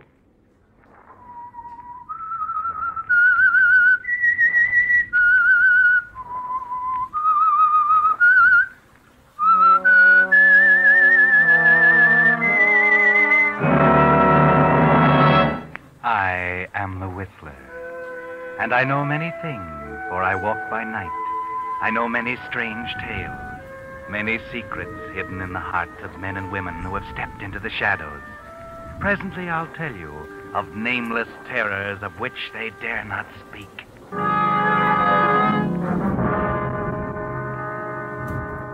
But first, Signal Oil Company is happy to devote this time to an announcement from the United States government on today's most important event, the opening of the 6th War Loan Drive. Many Americans, unfortunately, won't be hearing this announcement beside their home radios tonight. Some are crouching in rain-filled foxholes in the Philippines or Burma. Others are slogging through cold and mud in northern Italy or in France, plagued by the new German stratosphere bomb. But they're not complaining. They're just asking for the weapons they need to get the fighting over and get them home again as soon as possible. That's where you come in. It's going to take more B-29s, lots more, at $600,000 each, and M4 tanks at $67,000 each. Yes, millions and millions more dollars. But you're not being asked to give your dollars. Just invest them in the world's safest investment, a United States war bond. Make it a $100 bond this time. Your war bond dollars not only pay you excellent interest while ensuring your future security, but they say to the boys we sent over there, you're not quitting, neither am I, till it's over there. And now, The Whistler.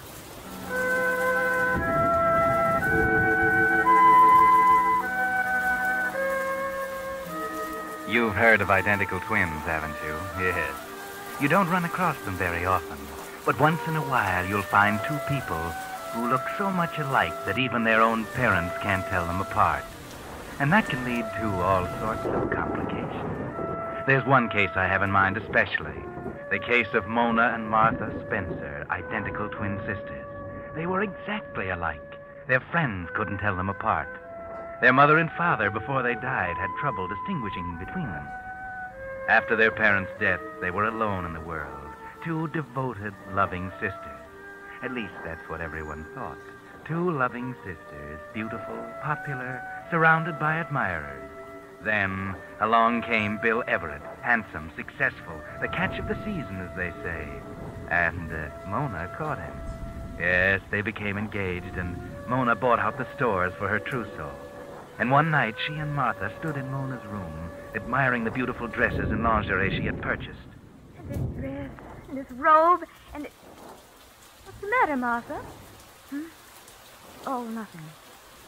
I think they're beautiful, all of them. Especially this dress. I wonder how I'd look in it. Well, you'd look lovely, dear, the same as I will. Why don't you try it on? Well, of course. It'll be like looking in a mirror as myself. Go ahead. I'd like to see how it will look on me. If you're sure you don't mind. Of course I don't mind. Go ahead, try it on. Oh, you're a very lucky girl, Mona.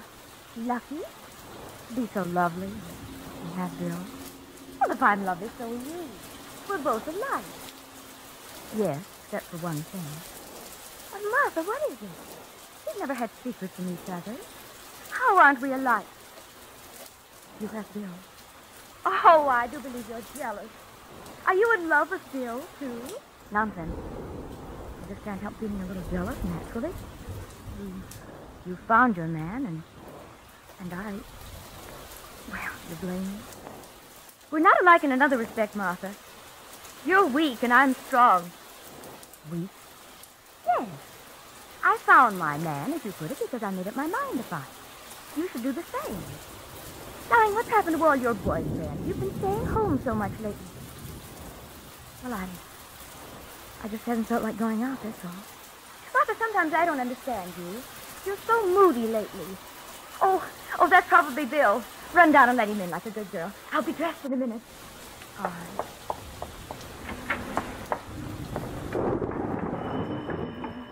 I'm coming. Hello, Bill. Hello, Mona. Oh, wearing your new dress, huh? Oh, yes, but Well, it's beautiful. Well, get your coat. We're late. Oh, but Bill, Oh, I'm sorry. I forgot. Oh,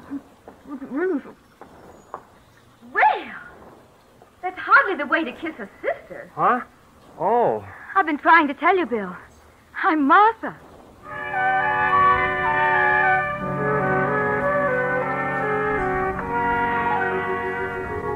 Poor Bill can't tell his fiancée from her sister. Yes. It's too bad that incident at the door had to happen, because it gave Martha an idea. She tried to put it out of her mind, but she couldn't. She thought about it all evening while Mona and Bill were out having a good time. Tell me from Mona. Couldn't tell me from Mona. Not even when he kissed me. He couldn't tell. Yes, that little voice kept whispering to her over and over and over again. It wouldn't go away. The thought was there, insistent, growing. If even Bill couldn't distinguish between them, why not? Why not? By the time Mona came home, the thought had grown into a plan, and Martha was waiting for her sister. Oh, hello, Martha. Still up? Yes, I couldn't sleep. Oh, what's the matter? I've been thinking. Really? Oh, that's good. Oh, now run along to bed like a good girl. I'm dreadfully tired. Suppose you had a good time with Bill tonight. Wonderful. Where did you go? To the 74 Club in Maisie's, and... Oh, I'll tell you all about it tomorrow. Tell me now. Martha, what's the matter with you? Why are you still up? It's late. You should have been in bed long ago. I couldn't sleep. Well, that's too bad, dear. Why not take something? I was thinking. I didn't want to sleep. Well, that's a waste of time. Now run along and get to bed. I'm certainly not going to stay and talk just because you don't want to go to bed. I'll tell you all about tonight in the morning, dear.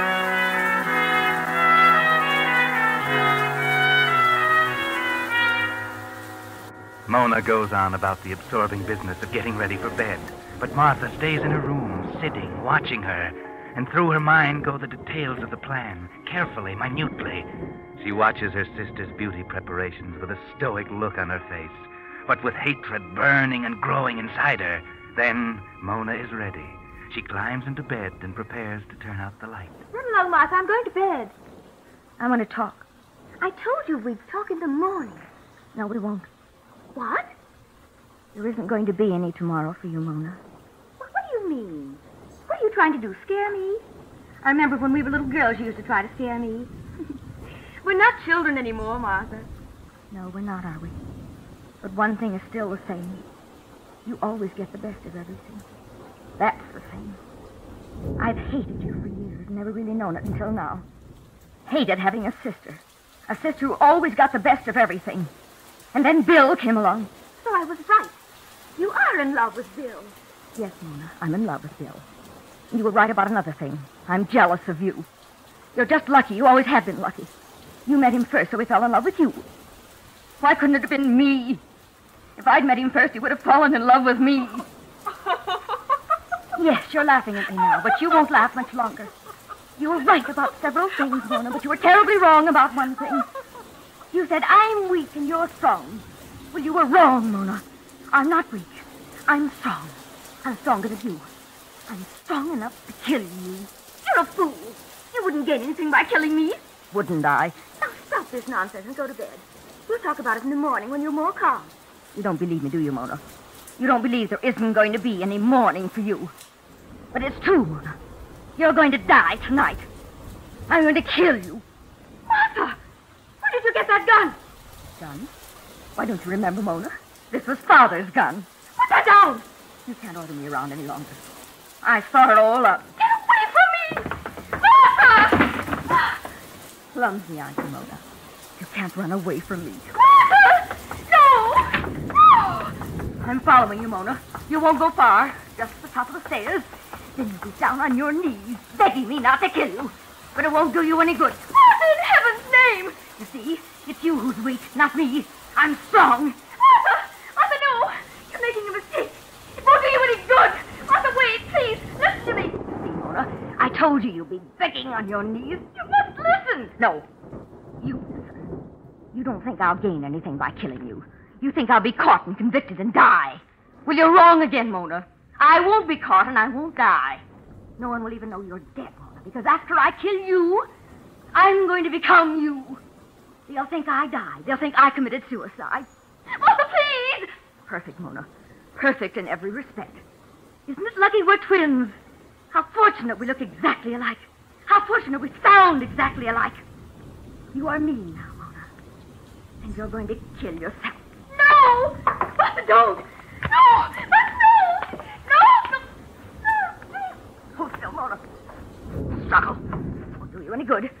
I'm strong, Mona. I'm strong enough to put this gun to your head. It must look like suicide, Mona. The gun. Close. Powder burns on your face. Hold still, Mona, while I pull the trigger. Ha ha.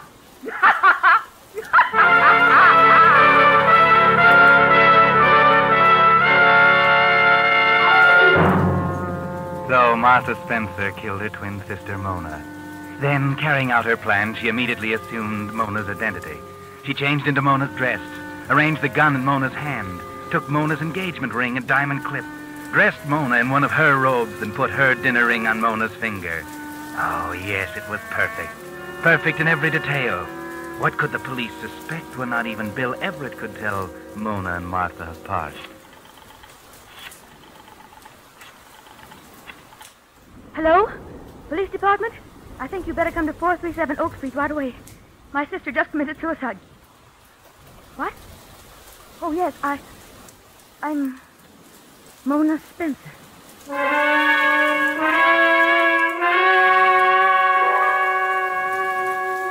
Yes, it's done now. Now there's no turning back, Martha. So don't get nervous. Keep calm and face the police just as if it really had been suicide. Nothing is going to go wrong, nothing. Not if you keep your head. Your plan is perfect. When the police arrive, you do keep your head. They ask only a few simple questions. And Bill, who arrives soon after, is with you to keep you steady. So you carry it off rather well. Subject you to these questions, Miss Spencer. I know how you must feel. Poor Martha. She threatened to kill herself, but I didn't think she'd do it. Had she been depressed recently? Oh, yes, very depressed. She seemed to be losing control of herself. She was never quite the same after our parents died.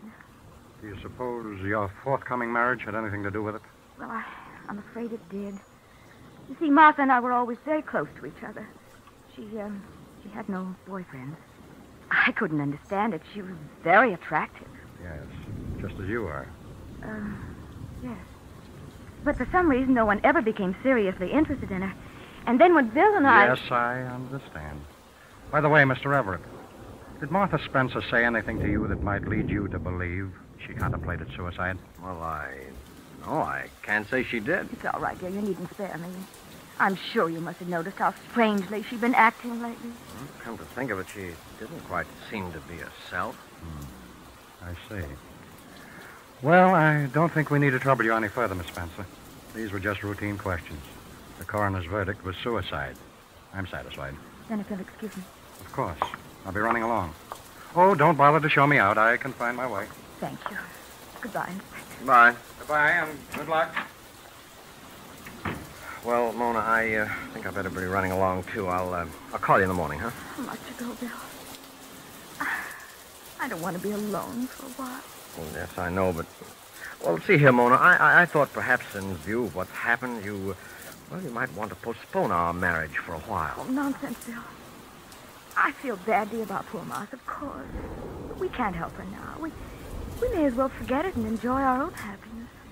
If you wish. Bill? Yeah? You haven't kissed me since Martha died. Oh, sorry.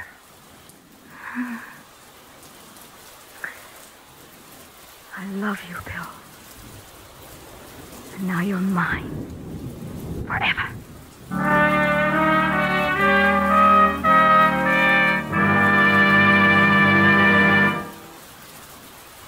You are listening to The Whistler, brought to you by your friend, the Signal Oil Company, marketers of famous Signal gasoline, your best buy today.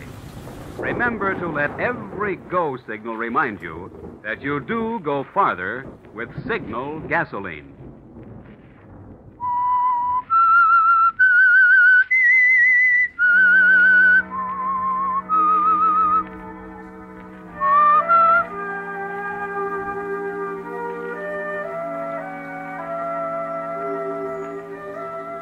Well, several weeks went by. Martha thought she'd better wait a little while to make certain that the cold-blooded murder of her sister was not suspected. Yes, she was a clever girl, this Martha Spencer, posing as her twin sister, Mona. Martha knew she looked exactly like Mona. But did she talk exactly like her, and walk and act and make love exactly like Mona? At first, the possibility bothered her. Bill, kiss me. Hmm? Okay. There. Bill, Yeah? you sometimes act so cold. I haven't done anything to make you feel differently. You know better than that. What's eating you, Mona? Nothing. I mean, I just wondered if I'd changed any. So much has happened. No, you haven't changed, Mona. You'll never change. Never in this world.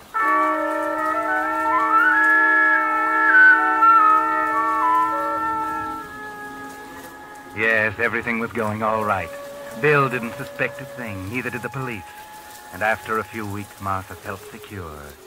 Bill didn't act as she had expected him to act. There was a sort of a chilly detachment in his attitude toward her, but perhaps that was only because he was shy or reticent to show his feelings before they were married. So the thing to do was to hurry up the marriage. Bill, why should we wait? Why don't we go ahead and get married? Right away. Hmm? Okay, I suppose we might as well get it over with. That's a fine way to talk about our marriage. Okay, so we'll get married. We'll drive out to Raleigh tomorrow and get the license. Raleigh? Yes. Why drive way out to a little town like that to get it? You know why as well as I do. Oh, yes, of course, dear. Anything you say.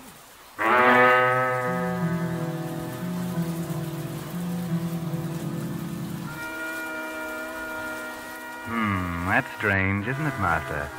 You don't know what he meant by that, do you? There must be some secret between Mona and Bill that you didn't know about. But never mind, it can't be very important. And he didn't suspect you. Don't worry about it as you drive out to Raleigh. Go to the courthouse and sign the application. But now there's something else. You watch amazed as Bill signs the application for a license. Bill? It's all right. I've signed correctly. Look, you can see for yourself. Bill, Stop it, Mona. What's getting into you? Next, please. Oh, yeah. Here you are. Let's see now. Seems to be all right. That'll be $2, please. Yeah. Thank you. We'll have to wait 3 days, you know. Oh, well, better wait a moment now than later in the divorce court. Let's see, let me check these names here again. Miss Mona Spencer and Mr. George Garrett.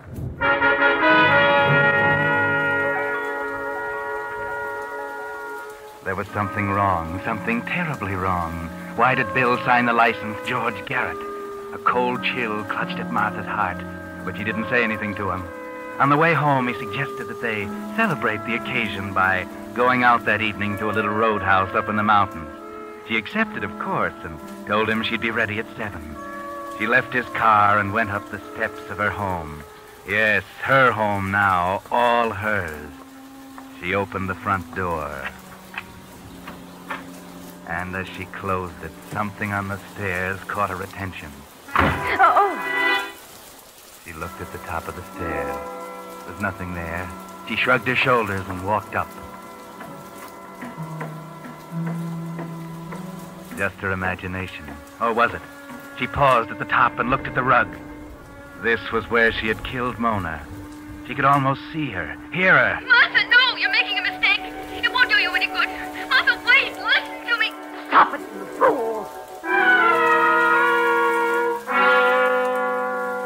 Yes, stop it, Martha. You're beginning to hear things. She went to her room, Mona's room. Ah, it was good to be alone, to enjoy Mona's trousseau. All those wonderful things. She slid open the closet door. Ah, such beautiful dresses. Which one should she wear tonight? She tried to concentrate, sat down at the mirror, and there was her reflection. Mona's reflection. Oh, now isn't that a shame? Breaking that beautiful mirror and that fine bottle of perfume. She got up and paced the floor. She simply couldn't get it out of her mind. Why? Why did Bill sign his name George Garrett? And why do Mona's words keep coming back to her? You're making a mistake. It won't do you any good. Martha, wait. Listen to me. I won't think about it. I won't.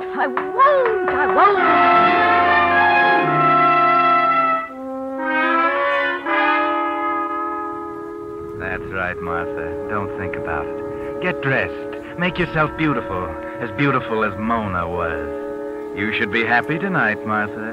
In just 3 days, you'll be married to Bill. That's what you wanted, wasn't it? Well, then, be happy. Enjoy yourself tonight with Bill. Bill, Yeah? what's the matter? Matter? Nothing. Why?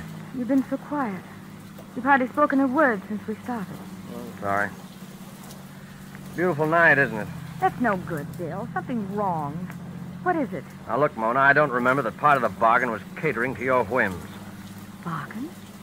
Oh, never mind. Bill, there's something I don't understand. Yeah, what? About the name you signed on the marriage license. It's okay, I told you once. I signed my right name. Your right name? Saw it yourself. For heaven's sakes, Mona, will you cut it out? Yes, of course, Bill. I'm sorry. Sorry. That's a hot one. Bill, Yeah? you don't love me, do you? Oh, why go into that? Because I want to know. Okay. I love you. Do you have to keep hammering at me? Sorry, Bill. Please don't shout at me. Bill, Well, what is it now? where are we going? I told you once, to a little roadhouse. Well, I don't seem to recognize this road. Where are we? Oh, we're up in the mountains. We'll be at the top soon. Bill, You have to talk, Mona. Aren't you satisfied? You've had your own way. What more do you want? I want to know why you don't love me. I do love you. I'm crazy about you. Now leave me alone, will you? I'm not a fool, Bill. I want the truth. Well, you do. Well, just be patient, Mona. We're almost there. Almost where? At the top. Yeah. Just around this curve.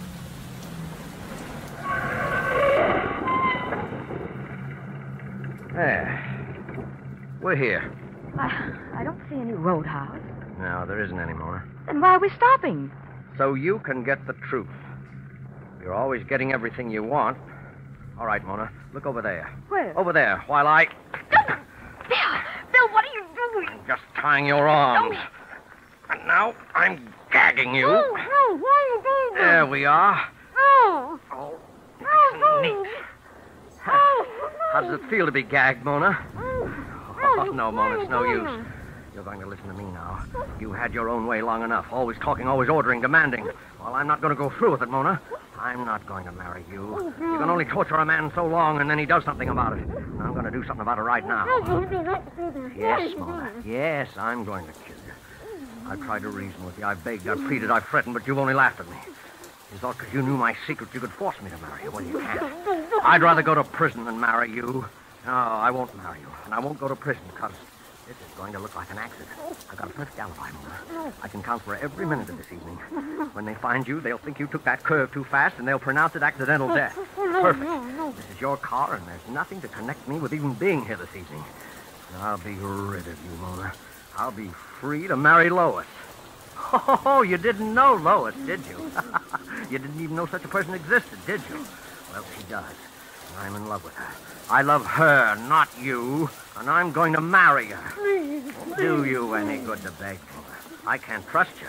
I trusted you once with a secret, and you tried to blackmail me into marrying you. Oh, don't do anything about it. You But got to run down. I can't let you go over the cliff, bound and gagged.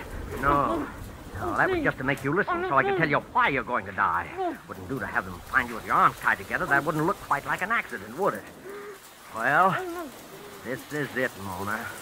Now, you won't feel a thing when I bruise your pretty little head.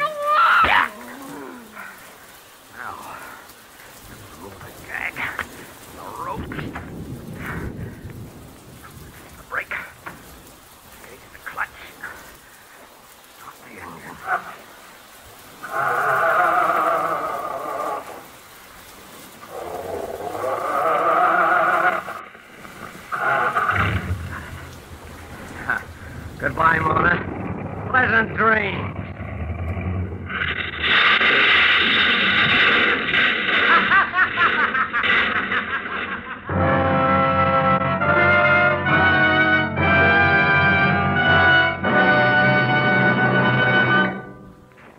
The Whistler will return in just a moment with a strange ending of tonight's story. Meantime, let's test your memory.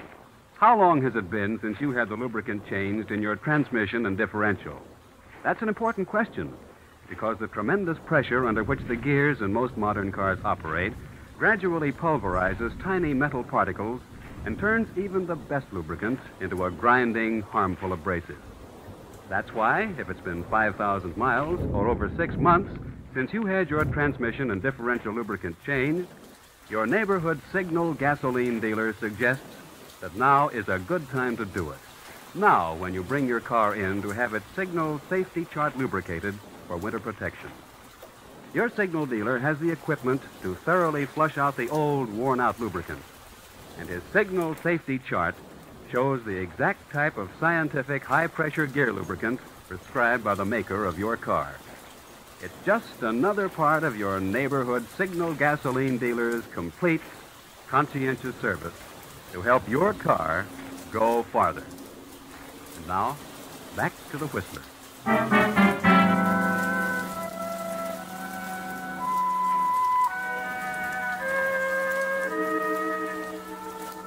Poor William Everett, or George Garrett. That was his real name. He didn't get away with it.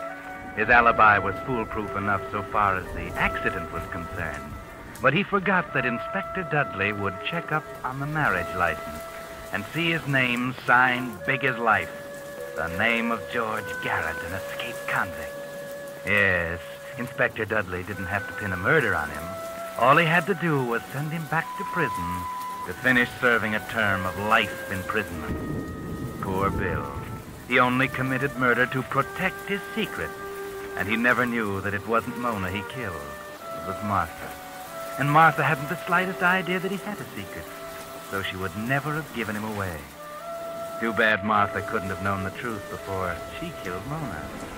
Oh, well. That's what happens sometimes when you're a twin and you're in love with the same man as your sister.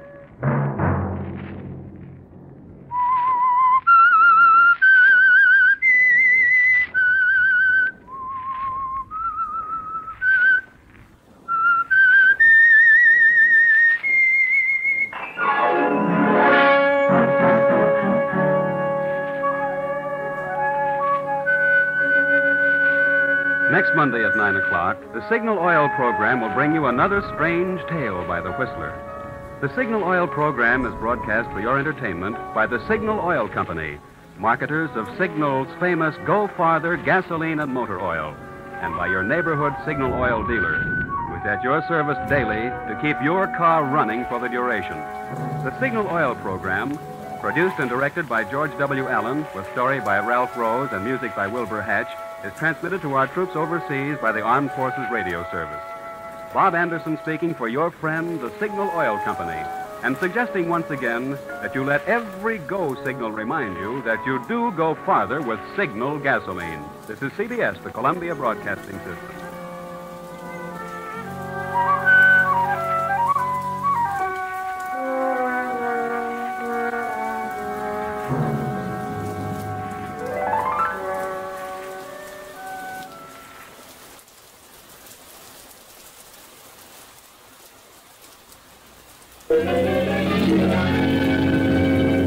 Sunday night, and CBS presents The Whistler.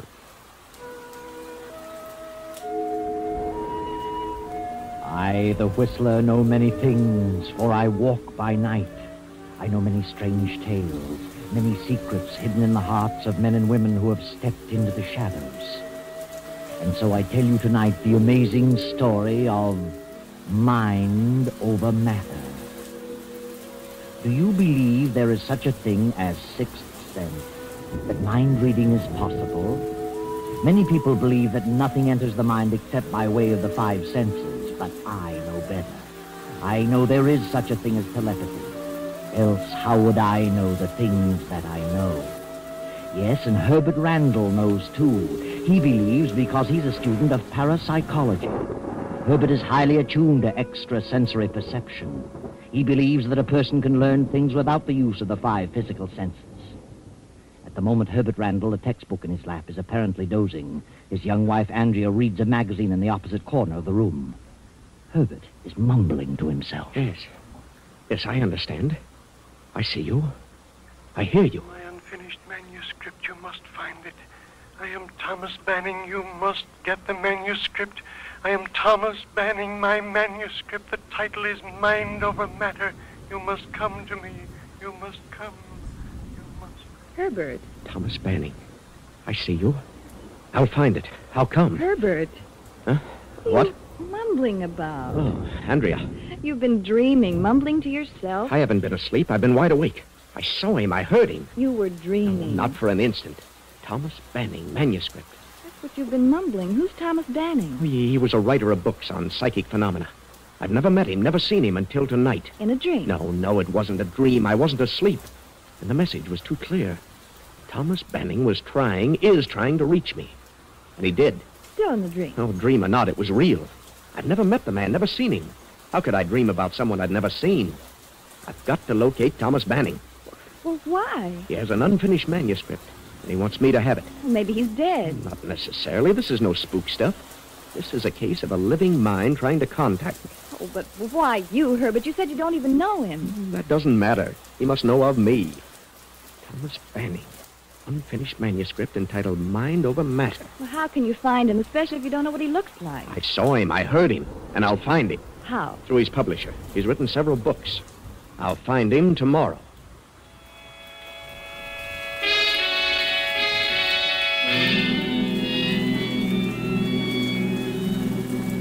So Herbert learns the name of the publisher of Thomas Banning's books, learns Banning's address in the country, and with Andrea drives to the place.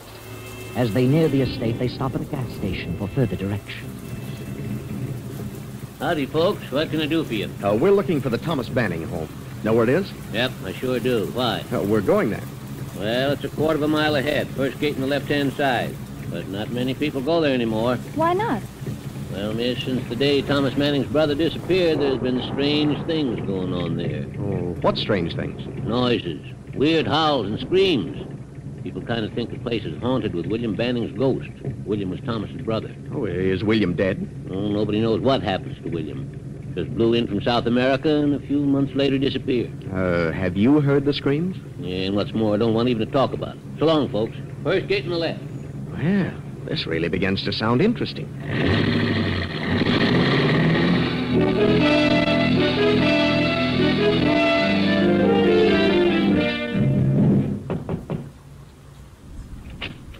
Yes?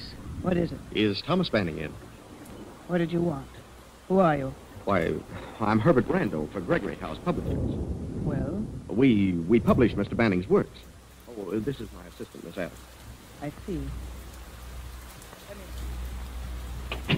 Wait here a moment. Bit of an icicle, isn't she? I don't like it, Herbert. Let's go. No. Thomas Banning is trying to direct me to do something, and I'm going to follow through. My uncle will see you in the library. This way. This is Mr. Randall, and this is Miss Adams. They're from your publisher. Oh, well, come in. Sit down. This is my nephew, Bart. How do you do? How do you do? What did you want to see my uncle about? Why, I'd like to talk to him about that. What was it you wanted, Mr. Randall? You're quite free to speak in front of us, Mr. Randall. I attend to all his business. Don't I, Uncle Thomas? Yes. Yes, of course, Bart. What was it you wanted? Well, I'd rather talk to you alone, Mr. Banning. Come now. If it's about the publishing business, there should be no secret about that. No. This is your nephew, Mr. Banning? Yes, of course. And I'm his niece, Velma Banning. Are you quite satisfied, Mr. Randall? I guess so. Then get on with your business. Very well. When are you going to finish your manuscript, Mr. Banning? My manuscript? Yes, the one you haven't finished. Uncle has no unfinished manuscript. Why, no. I explained to Mr. Gregory that I hadn't started the proposed book and that I did not intend to write anymore. Mr. Gregory was under the impression that you'd already started it. Well, no. That is... Uncle Thomas has given up writing. He's been having trouble with his eye. This is rather an odd time of the night to be out of business. Well, I'm sorry if I've inconvenienced you. Please accept our apologies, Mr. Banning. Quite all right, young man. I'm sorry I can't help you further. Help me? I'm sorry I can't write anymore. But if my eyes improve, I may be able to do something again. You understand? Yes. Yes, I think I do. Well, thanks for the interview, Mr. Banning. Good night. Good night, Mr. Randall. Come again later on. Good night. Good night. I'll show you to the door.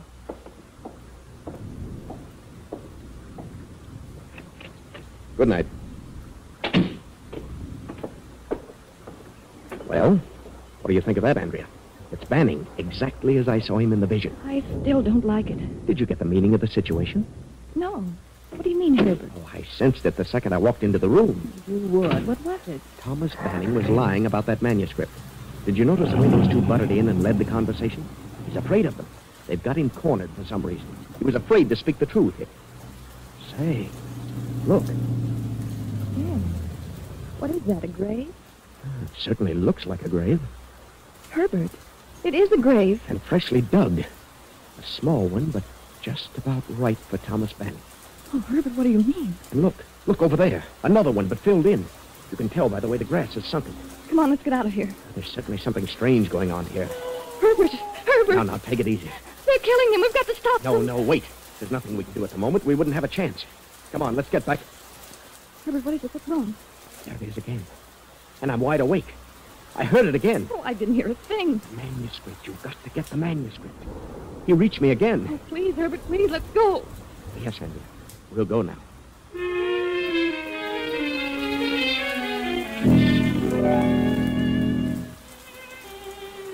So Andrea and Herbert go home. Andrea goes to bed, but Herbert sits up, concentrating, waiting for another contact, another message. But Andrea, try as she might, cannot go to sleep. Please, Herbert, please come to bed. I can't go to sleep with you sitting there staring into space. Give me the willies. Oh, I can't sleep. I couldn't possibly. He may not appear again tonight. He doesn't have to appear. This is no spook business, I tell you. He can reach me instantly. Please, Herbert, at least turn out the light. Very well. Sorry to upset you, darling. I've got to follow this through. I've just got to.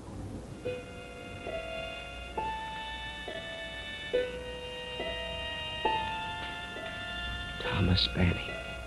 Thomas Banning. Thomas Banning. Find the manuscript. Mind over matter. Get the manuscript. You must get the manuscript. You must.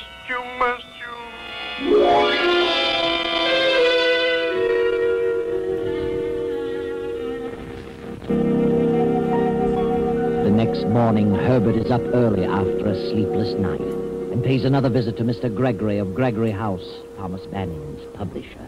I'm Herbert Randall, Mr. Gregory. I was here yesterday to get the address of Thomas Banning. Yes, I remember. Well, I'm with the Parapsychology Laboratory of State University. We were interested in knowing if Thomas Banning is planning another book. Well, we've published all of his works and expect him to do another. About 6 months ago, he wrote us that he had one half completed and hoped to finish it shortly. And you've heard nothing further about it? Yes. I talked to him a few weeks ago and asked him what he intended to do about the new book. He said he'd abandoned the idea of any further writing because of his eyes. Said he hadn't even started on the book. Hadn't started it? But he told you previously that he had it half finished. Yes. He seemed reluctant to talk about it, so I dropped the subject. I don't like to say this, but it occurred to me that Banning was, well, slipping a little. Mentally, I mean. Losing his mind? Is that what you mean? Yes, Randall. So I thought it better to say no more about it. He seemed to be terribly depressed. Have you any idea what might have caused such a condition? No. It may have been brought on by the disappearance of his brother. I'd never met the brother, but he had come up from South America. Been living there for many years. A few months after his arrival, he'd vanished. That's all I know about it. I see. Well, thank you very much, Mr. Gregory. I guess we'll just have to forget about any further works by Thomas Banning. Good morning.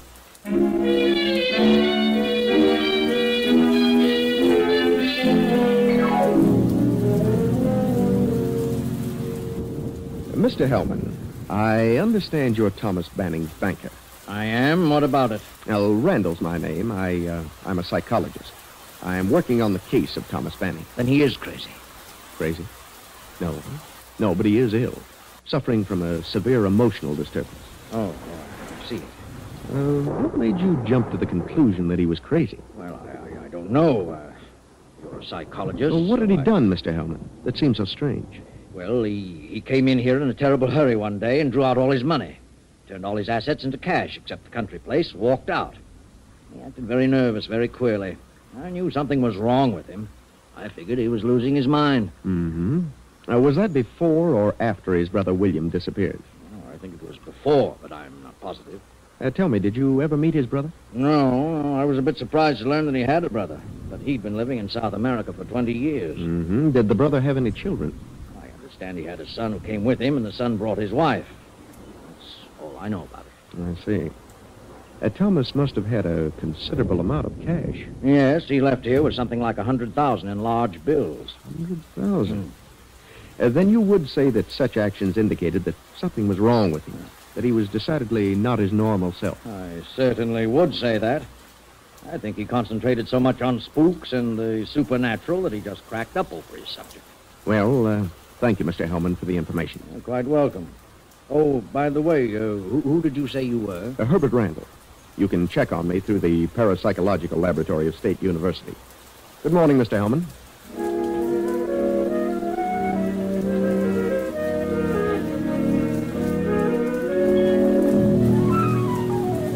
That evening, Herbert and Andrea drive once more to the Banning estate. They arrive, turn in at the gate, and as they drive up the lane... Herbert, look. Well, what do you know about that? That mound of earth is gone. The hole's been filled in. Good heavens, then they've already killed him. Oh, you're probably right. Oh, they're desperate, Herbert. They'll do anything. Don't go in there. No telling what they'll do. Please, Herbert, let's go back. Well, here we are, Andrea. Come on.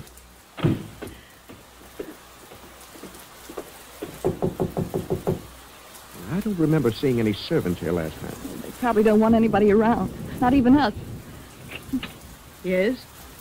Oh, good evening. I wonder if we could see Mr. Banning again. Do you always attend to business at night, Mr. Randall? Well, no, it just so happens that I... Come in.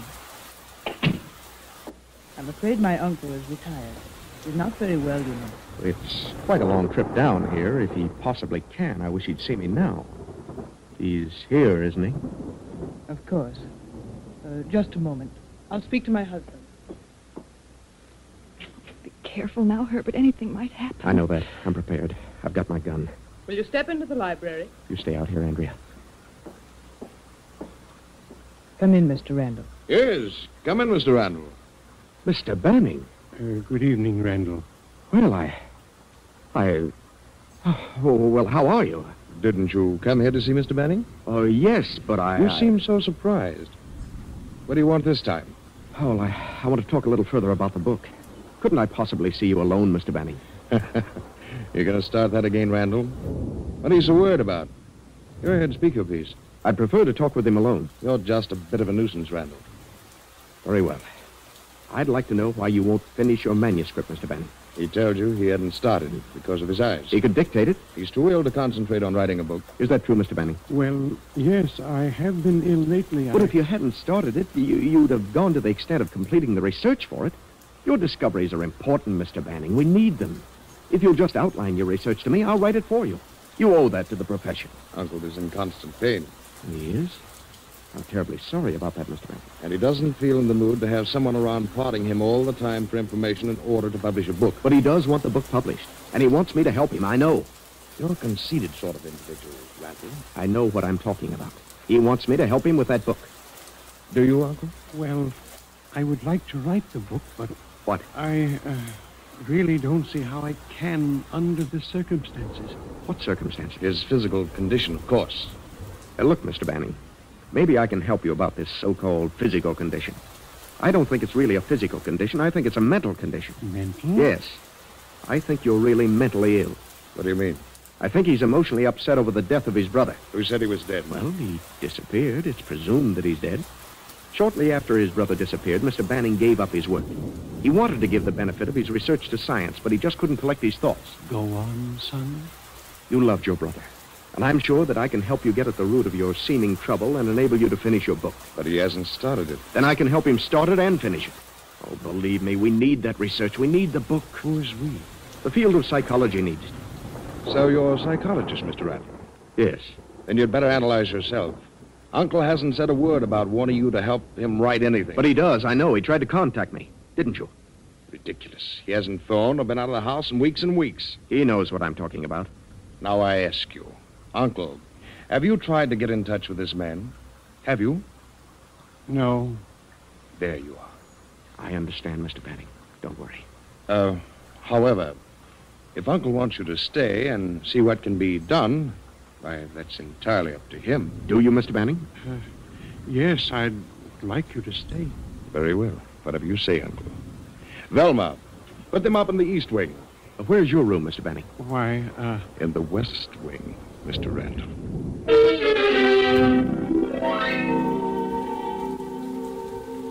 The hours of the evening pass. Herbert and Andrea sit in their room in the Banning house waiting. Still waiting for another message. Another contact Herbert is confident will come now clearer than ever. Then you think that he hid the money on the estate and they're trying to force him to tell where it is? Yes. When I drove up the driveway tonight and saw that hole filled in, I felt sure they'd killed him. But they wouldn't do that until he told them where the money was. Since the hole was filled in, it stands to reason that they've only been digging in an effort to find it. But what happened to the brother? Why would the nephew do away with his own father? Well, maybe he didn't. Maybe Thomas Banning had something to do with that. An argument over the money. You mean Thomas killed his brother because the brother was trying to get the money? Oh, it's possible. Anything is possible. And if the brother was as nasty as the nephew, I wouldn't blame Thomas Banning. But the climax will come tonight. The nephew and his wife are suspicious of us. They know they'll have to work fast. What a situation. Please go to bed, Andrea. Let me concentrate on this thing, and I'm sure I'll have the answer before morning. Very well, Herbert. Good night, dear.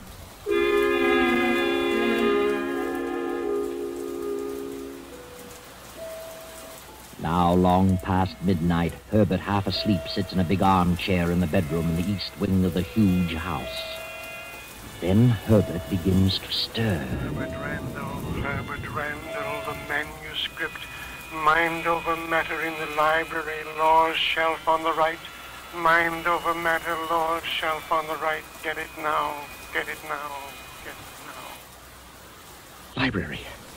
Lower shelf on the right. Andrea. What is it, Herbert? I got it. I got the message. The manuscript is in the library. Lower shelf on the right. Come on, quiet now.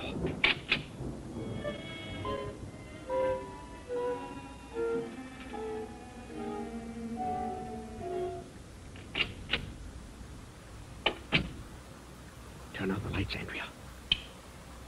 Lower shelf on the right. Here we are. Oh, I hope they can't see the light from the other wing. Please hurry. I'm frightened to death of all this. I wish we hadn't come here. Here it is. Look, here it is. Mind over matter. He did start it. And it's unfinished. Stopped at page 313. Then come on, let's get out of here before they catch us.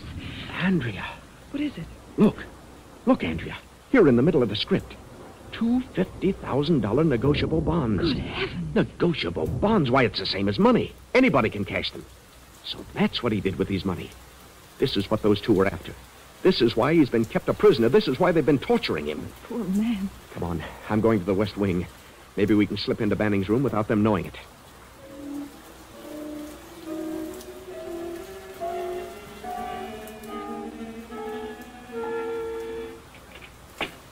It's unlocked.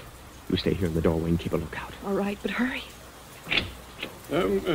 What is it? Quiet, Mr. Banning. I've got to talk to you. What is it, Randall? I finally got the message. It was as clear as could be, and I found it. I found the manuscript. You found it? Yes, in the library, just as you said. Then you'd best take it and leave here quickly as you can. It isn't safe for you here. But I can't leave, not just yet. You must leave. Take the manuscript and go. But it isn't finished. You can finish it. You must. Please go before it's too late. But I can't finish it without the research material for the rest of the book. There isn't time for that. You have the manuscript. Please go at once. No. I know what's going on here, Mr. Banning, and I refuse to leave. I know what those two, your nephew and your niece, are doing. They're keeping you a prisoner. torturing you to make you tell what you did with the money. Don't stay here another minute, Randall. I'll go, but I insist that you go with me. The manuscript is the important thing. You have it, so get away from here as fast as you can. Not without you. Now, come on. I can't leave. Why not? What's to stop you? I can't walk. Can't walk? What do you mean? I can't move. They've been injecting something in my back. It paralyzes from the waist down. What? Then I'll carry you out of the place. Please go. They might hear you. I'll have the police here in a matter of minutes. Hello.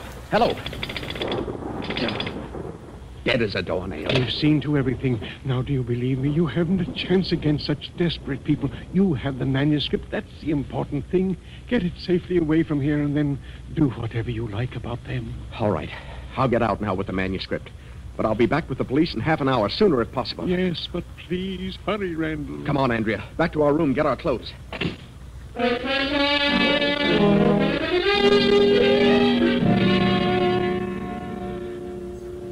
Hurry, Andrea. Step on it. I am. Oh, dear, I wish that phone was working. Say, maybe this one is. Maybe just that one extension was pulled off. Does it work? No, it's dead, too. They're all dead. Oh. Come on, Andrea. Let's go. Yes, I'm ready. Oh. There it is again. Did you hear that? Oh, heavens, yes. They must be wise to us. Probably heard us, and they're going to give him the works this time. It's their last chance. Oh, I can't stand it, Herbert. It's horrible. I'm not going to let them torture that old man any longer. I'm going back to his room. Oh, then I'm going with you. Come on.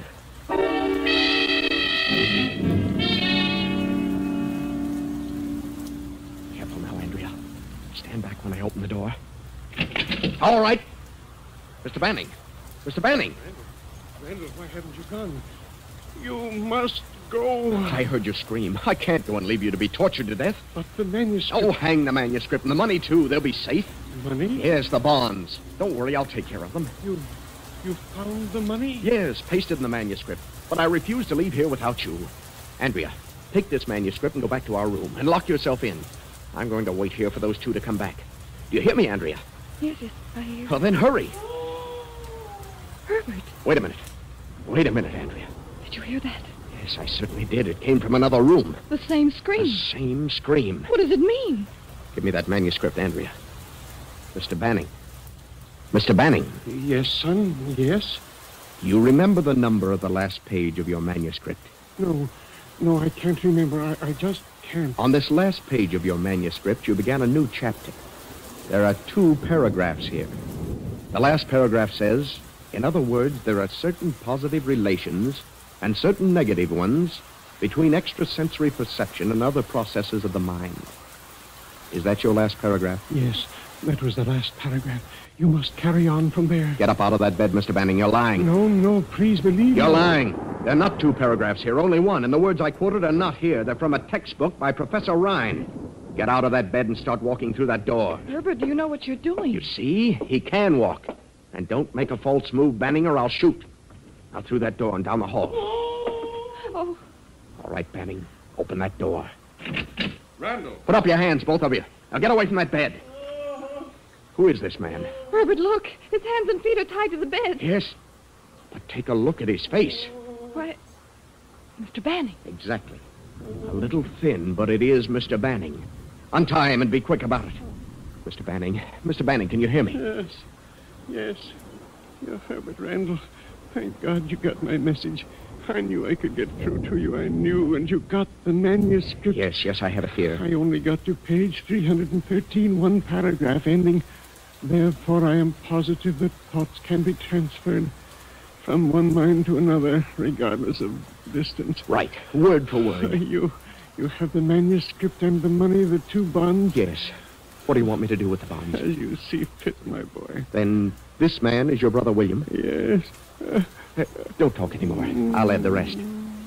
These 2 are not his nephew and his niece. They're his son and his daughter-in-law. They came from South America. They knew you had money and decided to get it. You suspected it, withdrew your money, turned it into bonds, and hid it, knowing that even if they did go to the extent of killing you, they'd have nothing but this house. When they learned that you'd withdrawn your money, they held you prisoner to force you to tell what you did with it, where you hid it.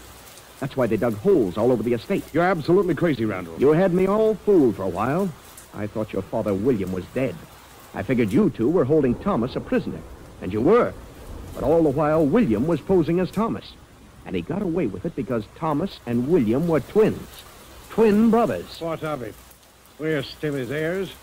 The money still goes to us. We'll let the state decide that. Don't worry, Mr. Banning. Everything will be... Mr. Banning. Mr. Banning. No. He's dead. Dead? But we didn't kill him. The state can decide that, too. This is a wonderful testimonial for parapsychology, gentlemen. And you three are going to have the opportunity to bear me out in my statements. It's a shame it had to happen in this way. But since it did, I'm proud that he selected me to help prove his theory. Why he did, I'll never know. But I'm grateful to him. Very grateful. Yes, Herbert, you're grateful. And as to why he chose you, you'll know when you turn to page 213 of the manuscript Mind Over Matter. There's an insert pasted there. Go on, Herbert. Read it. 20 years ago, my wife ran away with another man, taking with her our young son. I never heard from them again. But last week I learned the whereabouts of my son, who had assumed the surname of his stepfather. Since my brother William has returned from South America, I fear for the safety of my life and my fortune. I know they plan to kill me since they have learned of the existence of my son. So I have turned all my assets to cash and willed them and my unfinished manuscript, Mind Over Matter, to my son, whose address is 214 East 32nd Street, this city. What? And whose name is Herbert Randall. Andrea, I'm his son. Herbert. If you get this, God bless you, my son, and carry on with our great work, which is destined someday soon to eradicate the boundaries of time and space. Your father, Thomas Banning. Just a chance coincidence, you say?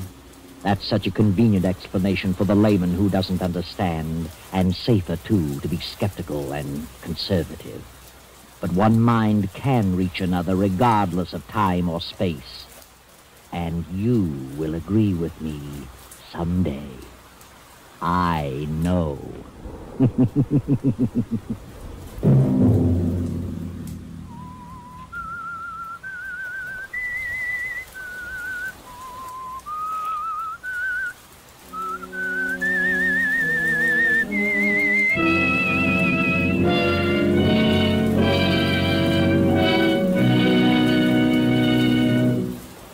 CBS has presented The Whistler.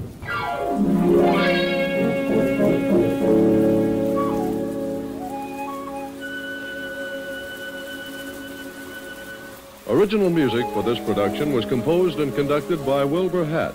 The Whistler is written and directed by J. Donald Wilson and originates from Columbia Square in Hollywood.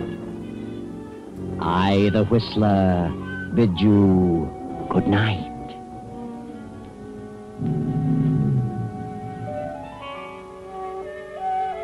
This is the Columbia Broadcasting System.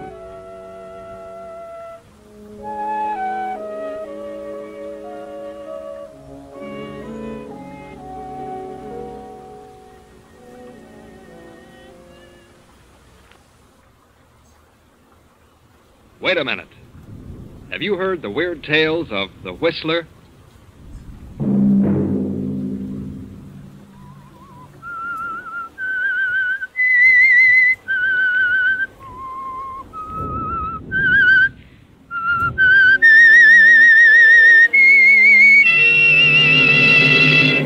I'm the Whistler.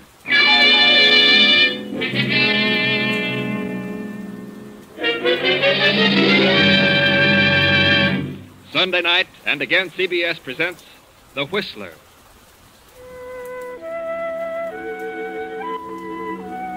I, the Whistler, know many things, for I walk by night. I know many strange tales, many secrets hidden in the hearts of men and women who have stepped into the shadows. I know the nameless terrors of which they dare not speak. And so I tell you the amazing story of House of Greed. A taxicab rolls through the night and comes to a stop before a brownstone mansion on West 52nd Street. The driver opens the door. A handsome, well-dressed man steps out, pays the driver, slips quickly up the stairs, fumbles with a bunch of keys, but the door opens. Oh, hello, Jackson. Mr. Talbot, welcome home, sir. Where's Mrs. Talbot? Oh, she left 3 days ago. Went to the place in the Catskills. There's a note on your desk, sir. Oh, good. Your brother, Frank, is waiting in the library. Oh. Well, Frank, what do you want? John. Now, look, Frank, I told you the last time I'd give you no more money. Oh, but it isn't gambling debts this time. I'm reforming. I'm going to settle down and work. Work? I met a big cattleman from South America. He has a very lovely daughter. And she talked her father into letting me buy an interest in the business. How much? 10,000. Oh, I'm sure I'll make good, John. Oh, very well. I don't mind doing something like that for you. When are you leaving? Tomorrow. I've had a plane reservation for 4 days. Thanks for the check, John. You're a swell guy. Tell Mary goodbye for me. Yeah, she's up in the Catskills. Yeah, so Jackson told me. Good Lord. What's wrong? She hasn't gone to the Catskills. I can't understand this. What on earth does she mean? Well, what is it? Read it. John, this life is too lonely. I can't go on like this, so I'm leaving you. I found someone else who is more considerate of me. But first, I'm going home, and from there, it doesn't matter. I'm sorry, but things just didn't work out for us. Mary. Someone who's more considerate of her. Why, I have given Mary everything her heart desired. She must be out of her mind. Of course, you have been gone a lot, and women get crazy ideas. It's knocked the pins right out from under me. Yes, I can see that. Better take it easy for a while. Yes, I feel, I don't know, kind of sick. All of a sudden, nothing seems to matter. Well, maybe she'll wake up before she gets too far. Perhaps I'd better cancel my trip for a few weeks until you get straightened out. No, never mind. I'll pull myself together. I wouldn't have you sidetrack your plans for the world. I think you better go now, Frank. I'd rather be alone. All right. But don't do anything foolish. What do you mean? Well, if you brood about it, you're liable to get some crazy ideas and end up really holding the sack. Good luck, Frank. Lots of luck. Thanks. Goodbye, John.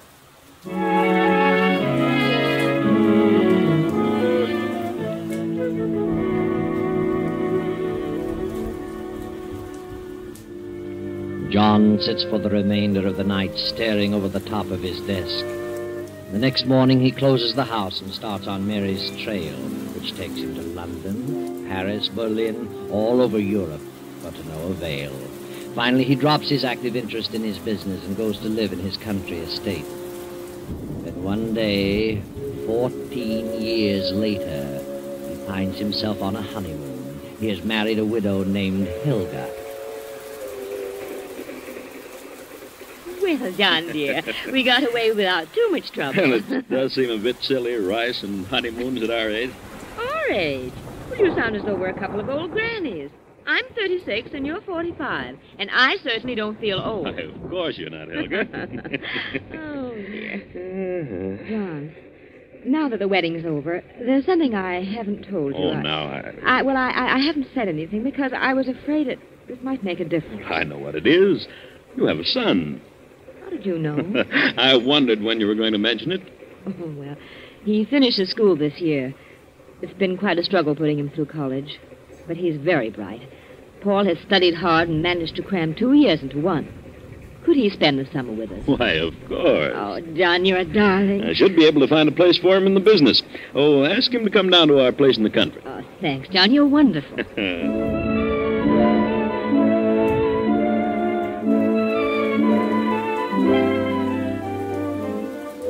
So Helga's son, Paul, came to spend the summer at the country place.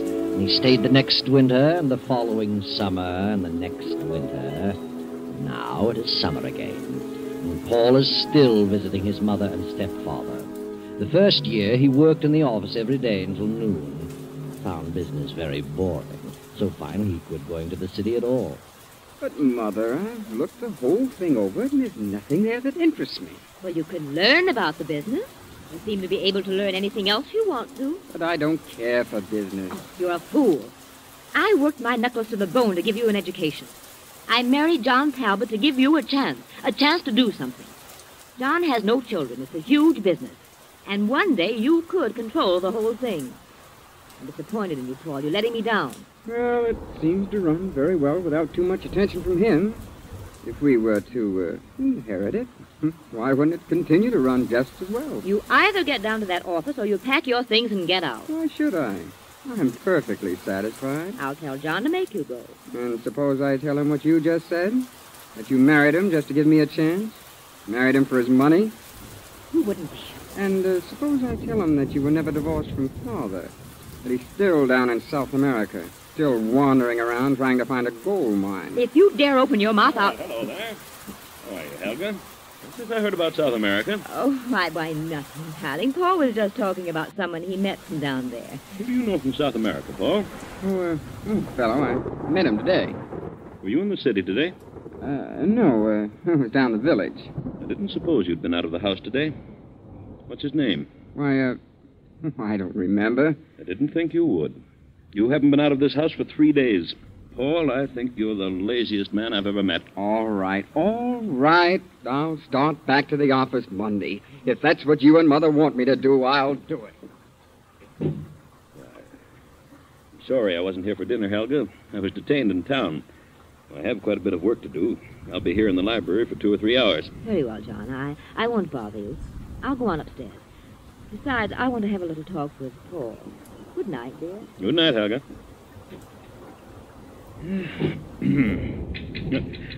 What on earth? Who's out there? Why? What do you want out there? May I come in? I want to talk with you. Oh, why do you come to the library windows? Why didn't you ring the bell? I didn't want to cause a disturbance. Disturbance? What do you mean? May I come in? Yes, come ahead.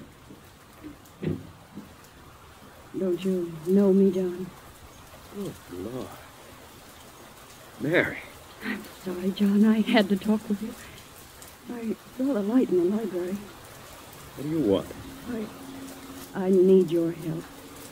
Where have you been all these years? Oh, every place. Are you still filled with resentment? It's been too long ago. At first I was. I followed you all over Europe, but never quite caught up with you. Now I'm glad I didn't. No telling what I might have done. I'm sorry, John. I was a fool. I know that now. May I sit down? Why, of course. Are you a cold? Yes, I can't seem to shake it. I've had it for weeks. See, I hate to mention it, but you look a bit shabby, Mary. Aren't you doing well? Oh, yes. Yes, I'm doing all right. Are you? You've married again. Yes. Your wife is here? Yes. Then I'll be as brief as possible. I wouldn't want her to know that I was here. You want me to help your husband? No, not that. I haven't. What about the man you said was more considerate of you? He left me 4 years after the baby was born. Baby? You have a child. Yes, John. She's 17 now. And where's the man? I don't know, and I don't care. Oh, John, I made the biggest mistake of my life. I should have known better. But he practically carried me off my feet. And I learned later, to my sorrow, that he was not worth shooting. Where's your daughter? She's in a school in Vermont. I've worked hard to give her an education. I've done everything I could do to give her a chance. I've not seen her very often. But now, well, I'm sort of cracking up. I've been ill a lot, and I seem to have trouble getting a job. Job? What kind of a job? Why, any kind of a job. What have you been working at, Mary? I made such a miserable mistake. I was never able to face things. I always took the line of least resistance. What a shame. But now I've come to the end of my rope. Joan has finished school. She's a lovely girl, John. I can't let her know. I can't take her with me. Why not? She deserves so much more. She deserves a chance in life. I want you to do something for her. Well, why should I? Because she's your daughter, John. Yeah. My daughter? Yes, yours and mine. She was born 7 months after I left. Here's the birth certificate. Please, John, do something for her. She shouldn't be made to suffer for my mistake. She's innocent. Well, does she know I'm her father? No. She doesn't remember the other man. Here, I'll give you her address. Fernwood College. And I'll write a letter to her explaining all about you. Well, Oh, John, you could do so much for her. She's a young lady now. And so lovely. Please see her. I know you'll fall in love with her. All right, Mary. I'll see her. I'll have her come down here. Oh, John, I'm so sorry. So sorry for everything I've done. Please forgive me. I've forgotten everything, Mary. Oh, wait a moment. Take this check and do something about that cough. No, thanks, John. I won't need it. Better take it. Thanks. I'll be all right in a few days. The cough will be gone. Good night, John. Good night, Mary.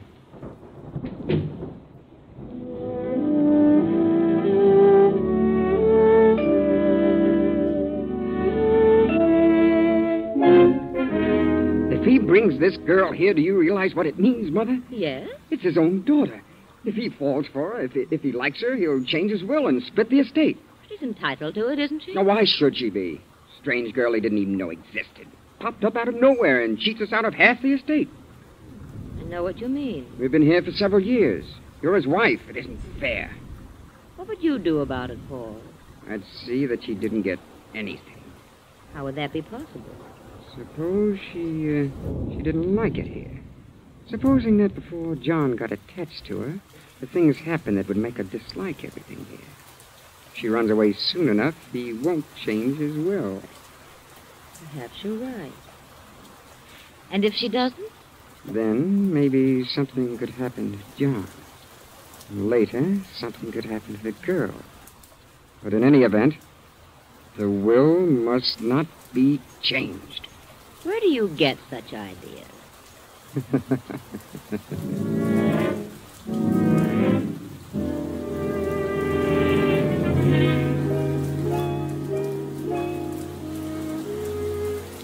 That, Joan dear, is the story of your mother. I trailed them all over Europe, but never quite caught up with them. You mean you planned to kill them? Kill them? I was filled with revenge, but I finally gave up the chase and returned here to wait. I knew that sooner or later she'd show up. But it's been so long ago. Surely you've lost the desire for revenge by this time. Time heals many wounds, my dear.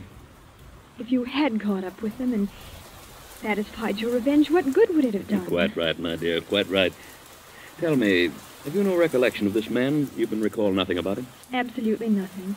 Remember, I was only 4 when he went away. And you do believe that I'm your father? What else am I to believe? Mother proved that with the birth certificate. Proved that I'm Joan Talbot, not Joan Evans, as I've always believed. Of course. And would you like to remain here? Why, yes, I think I would, Well, but there seems to be a doubt. Why do you hesitate? I don't know. From all the evidence, I belong here. I have a legal right, but... Well, I can't seem to find words to express it. Express what? From the moment I stepped in the door of this house, I've had a strange feeling.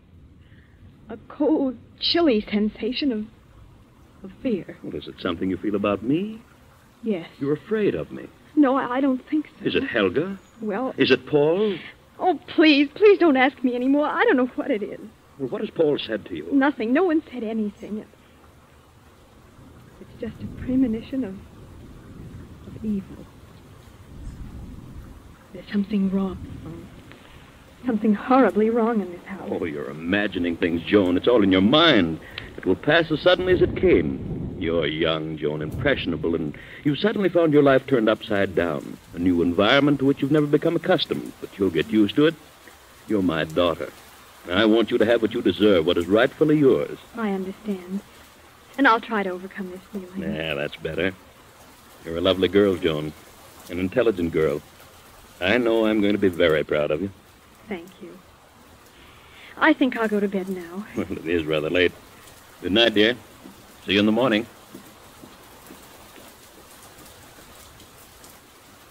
Hello? Paul, what are you doing here on the stairs in the dark? I wanted to tell you something. What? You're very, very beautiful. Your eyes, your hair, it's like Gold. Gold moonbeams. And so... Paul! And your throat. Your throat is slender. And soft. Take your hands off my neck. Paul! I don't know many girls. Girls don't like me. Let me by. You don't like me either, do you? Well, I know. I can tell. Elsie didn't like me either. She was afraid of me. Who's Elsie? She was a girl in the village. She worked here in the summertime. No one knows what became of her. What? I don't remember what happened to her. Her throat was slender and white, like yours. Let me by.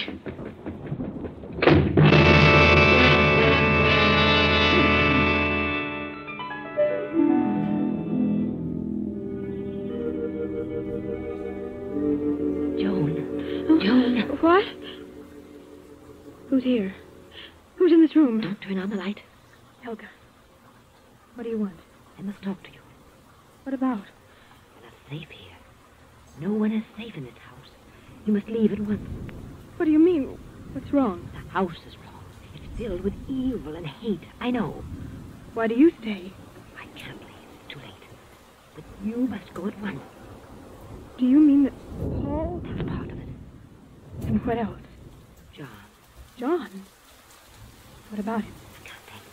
But you must believe me. What about my father? He doesn't believe he is your father. And he's planning to get revenge on your mother through you. I don't believe you. I won't. Yet wait while you have a chance. No. I won't run from it. I'll face it, whatever it is. Very well. Good night, Joe.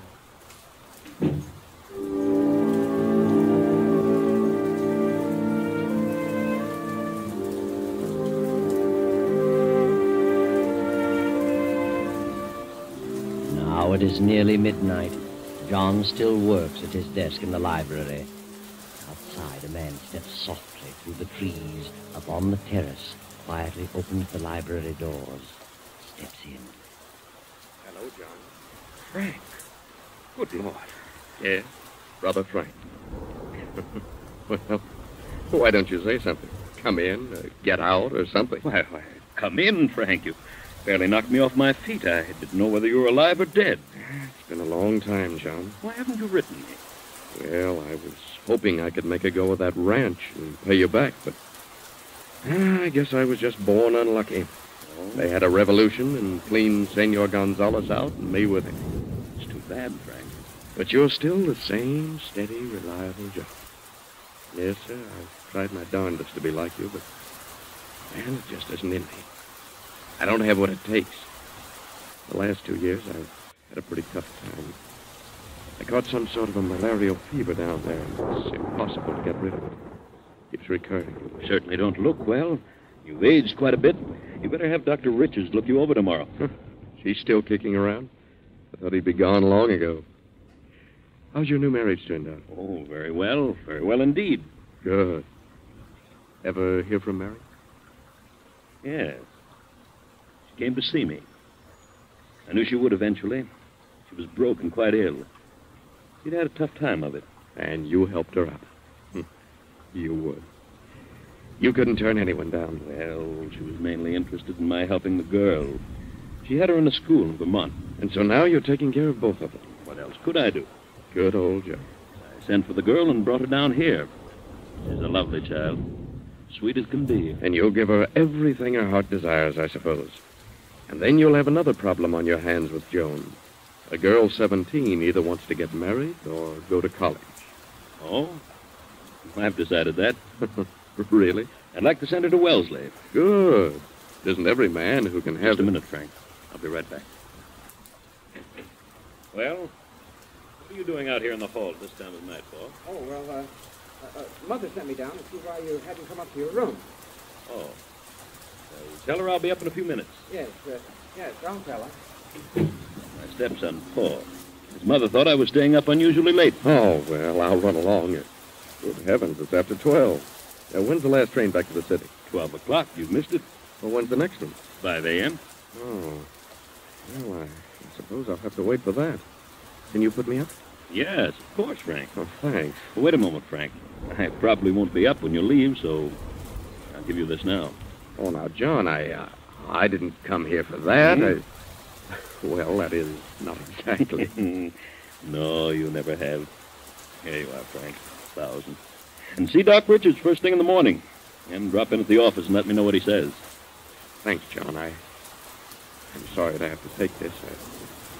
I only wish that... Oh, forget it. You're not kids any longer. You're too old to learn new tricks now. Run along to bed, Frank. I'll see you tomorrow. Oh, take the guest room at the head of the stairs. Good night, John. See you in town at noon. Night, Frank.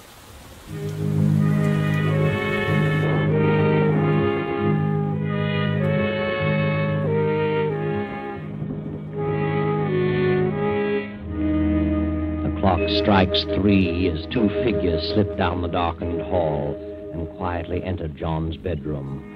Then a few minutes later, the same 2 figures make their way in the moonlight through the trees to the back of the estate, carrying a long, gruesome bundle wrapped in a sheet.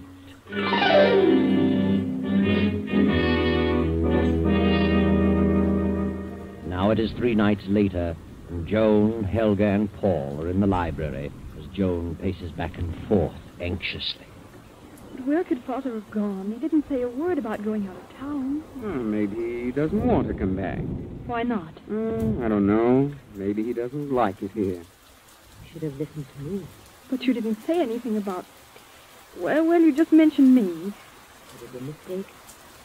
I just had a weird feeling of impending disaster. Something is wrong, I know. If I didn't know anything, if I could leave, I'd not stay another moment. Who knows what will happen? I know. What do you know? I know what'll happen next. They always happen in twos. Many people have come here, stayed a while, and then suddenly disappeared. What time is it? There's a train at 12. I'm leaving here.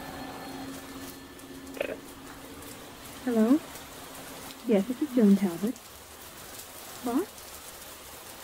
Good heavens, who? Where? Yes. Yes, I understand. Yes, I'll be here. Yes. Who was it? I don't know. I've never heard anything like it. What do you mean? It was a man, and he... What man? He said he had a message for us, and he'll be here at 12 o'clock, and to wait for him in the library. The police? I don't know. He said he'll come to the garden windows, to the library window. Who could it be? I don't know. But we'll wait. I'm going to see this through.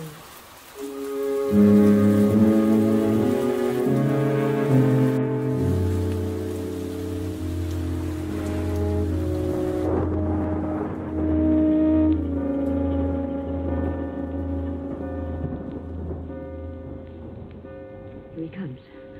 Through the garden. Who is it, Mother? I don't know. The lights. Why did you turn out the lights? I turned them out so we could see outside. Who is he? I don't know. He's up on the terrace. Who are you? What do you want? I came to talk to you. What about? About what happened here at 3 o'clock in the morning several days ago. Nothing happened. Nothing. But something did happen. Turn on the lights. No, don't turn them on. You couldn't see me if you turned on the lights. Oh, good Lord. Was it you who phoned me? I spoke to you, but I didn't phone you. Mother. What happened in this house at 3 o'clock several days ago? A man was murdered. What? Paul. Turn on the lights. Turn on the lights! Joan Talbot, open the top drawer of that desk. Now take out the paper. It says, on the night of August 5th, we, the undersigned, murdered John Talbot in his bedroom and buried his body on the estate. We didn't. We didn't. It's John. It's John. Sign it. Sign the paper and I'll go. Sign it, Paul. Sign it. You did it. You killed him. Sign it. You help me. You sign it. I can't. Turn on the lights, Joan. John. It's him. It's him. He isn't dead. No, Paul. We didn't. Paul, what happened? I'll tell you. You killed my brother Frank instead. Come on in, Sergeant. You heard it all. Yes, we heard it all. Father, what on earth happened? When you phoned a while ago, I almost fainted. I was sure you were dead. I knew from the moment you told me you were frightened in this house that something was wrong. I put two and two together and realized what it was. They didn't want you to share in the estate. I knew they were planning something on that night. And then my brother came. He accidentally got into my room by mistake, and they killed him instead of me. I saw them carrying his body through the trees. So I disappeared for a few days and evolved this plan. You've nothing to worry about any longer, Joan. Nothing. No. Nothing to worry about. But the truth would certainly amaze you. All that Helga said about Paul and John was true. John was planning revenge, but not through Joan. That night your brother Frank came back. You discovered something, John. What was it Frank said? And then you'll have another problem on your hands with Joan. A girl 17 either wants to get married or go to college. It was then, John, that you knew the truth. The only way that Frank could have possibly known that the girl's name was Joan and that she was 17 was to have been with Mary. So John knew then that it was Frank who ran away with Mary and deserted her when Joan was 4 years old. And then John, knowing that Helga and Paul planned to kill him, deliberately let Frank occupy his room on that fateful night. John's revenge was satisfied, and he didn't have to turn a hand. That's all.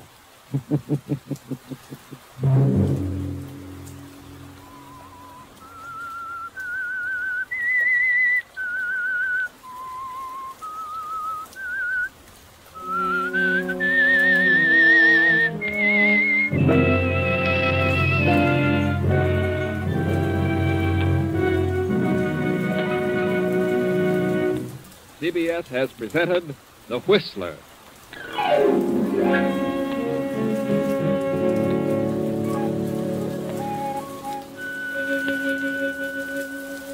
And now an important announcement regarding a change of time. Beginning 1 week from tomorrow night, on Sunday, September 13th, The Whistler will come to you at 9:15 p.m. Remember, Sunday, September 13th, at 9:15 p.m.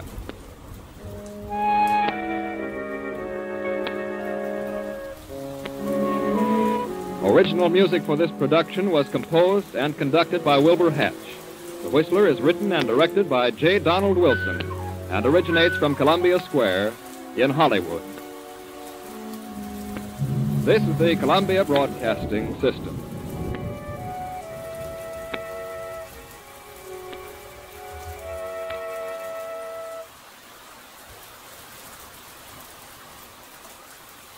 The Whistler.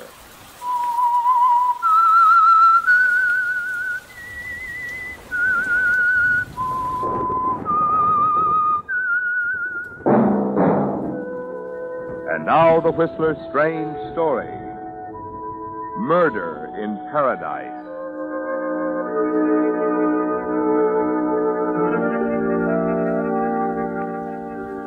High in the Sierras, a lone hawk circled over Mirror Lake, its beady eyes fixed on a white patch moving slowly through the blue waters below. From the narrow road that ran along the lake's edge, another pair of eyes followed the patch of white. Watched the girl emerge from the water and remove the white bathing cap. Saw the mass of red hair fall on tanned shoulders, now glistening in the bright sunlight. The eyes belonged to Danny Williams, who stood there looking at the girl in the yellow bathing suit. Then, as she sat down at the edge of the long wooden pier, he shifted the heavy suitcase from one hand to the other and started through the trees toward her. As he emerged at the edge of the lake, he walked into the range of another pair of eyes, looking through field glasses, trained on the scene from a point a quarter of a mile away. Hello. I'm looking for Paradise Inn. You know where it is? Huh? You a salesman? Do I look like one? Oh, in a way. Are you? In a way. I don't think they'll be interested in buying any brushes. Thanks for the tip, but I'm still looking for the inn. Got a cigarette? Sure. I'm smoking it. How'd you ever get to be so charming? Look, Red, they told me in the village the inn was a mile up the road. So you know. Why come to the lake to ask me? It was a bathing suit. From the road, I couldn't believe it. Like it? I've seen more material in a pen like that. The inn's over there. Take the side road. Thanks. See it? Nothing wrong with my eyes. From the way you've been staring at me, I thought you might have sprained them.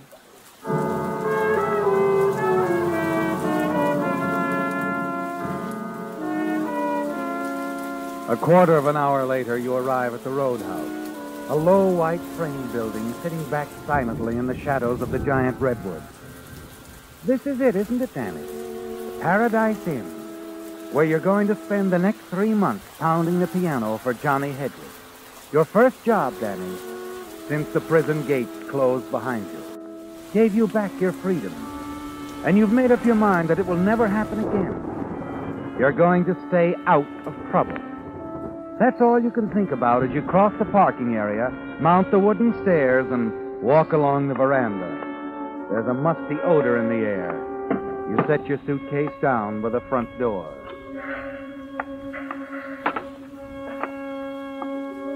The entrance hall is empty, silent except for the buzz of flies against the sun-drenched window. You make your way across the deserted dining room, past the battered upright piano, and push open the swinging doors at the far end of the room. The short, gray-haired man at the sink turns, peers at you over his glasses, and then begins to wipe his hands on the soiled apron. Hi, young fella. Hi. Where'll I find the boss? Oh, he'll be around. You, must be the new piano player. That's right, Danny Williams. Williams. Danny Williams. You never heard of me before. I'm Gus Peters. I do the cooking. Sit down. Thanks. He didn't meet you at the bus stop, huh? Who's he? Mr. Hedges? Hedges? No. How about a cold beer? You look like you could use one. Got any milk? Milk? Say, you sure you're the piano player? I said I was. Ulcers? No ulcers. The cows need publicity. Yeah, okay. If that's what you want. Why didn't somebody meet me at the bus stop? It's a long hike out in this heat. Well, I can't drive for one thing. Never could learn how. Slade is still sleeping, I guess. He wouldn't go after you anyway. And the boss had other things to do. Must have outside interests. Ain't business so much that keeps Mr. Hedges busy. It's keeping up with his wife that's got him going. His wife? Yep. Don't let her out of his sight much. Hey, want a sandwich or something? No, no thanks. He doesn't trust her. Real jealous, you know. Thinks every man he talks to is going to take her away from him. How about a piece of pie? No, this will do. Yeah. We sure have been having a fast turnover of piano players around here. They, couldn't stay away from her. It's the perfume, huh? Uh-huh. Yeah. Been only 2 men around here who ain't ever been bothered by Mrs. Hedges. Me and Andy Slade. You'll meet him. He works here in the back. How does he manage to resist? Ain't never been able to figure it out. He's strictly business and a natural cold fish. You leave your stuff on the veranda, Danny? Yeah. I'll take it up. Your room's in the attic next to mine. Don't bother. No bother. Just going upstairs in a few minutes anyway. Take a little snooze. Any objection if I try the piano on for size? No, go ahead. Yeah. Thanks. Gus? Danny. Yeah? Stay away from her, son. Just stand to your piano and you'll be all right. Yeah. Yeah, sure.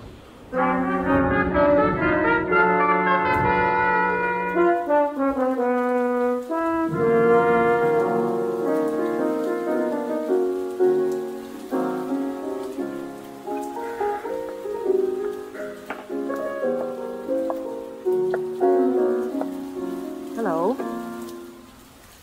So this is what you sell. Yep. Strictly music.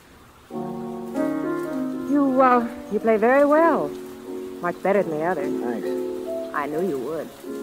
I could tell by your hands. They're different. I bet you were a child prodigy. I was born a poor but honest peasant in the Bronx. My mother scrubbed floors so I could have piano lessons. She thought I'd become a concert pianist. It didn't work out. Don't cry. I just made that up. Who kicked you while you were down, music man? Look, Red, the story of Danny Williams is sort of dull. You wouldn't be interested. Now, why don't you go back to the lake? Very rude. Business is business, Mrs. Hedges. Oh. You know who I am? Yeah, the boss's wife. Period. What does that mean? It means I need the job, and I don't like wives that are on the prowl. Oh. Sort of fast with your mitts, aren't you, baby?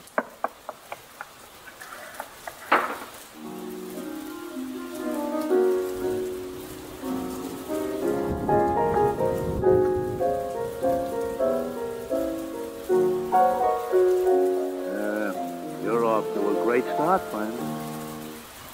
Who are you? I'm not Johnny Hedges, if that's what you're worried about. Relax, friend. My name is Slade. Andy Slade. I got the gambling concession out back. Welcome to paradise.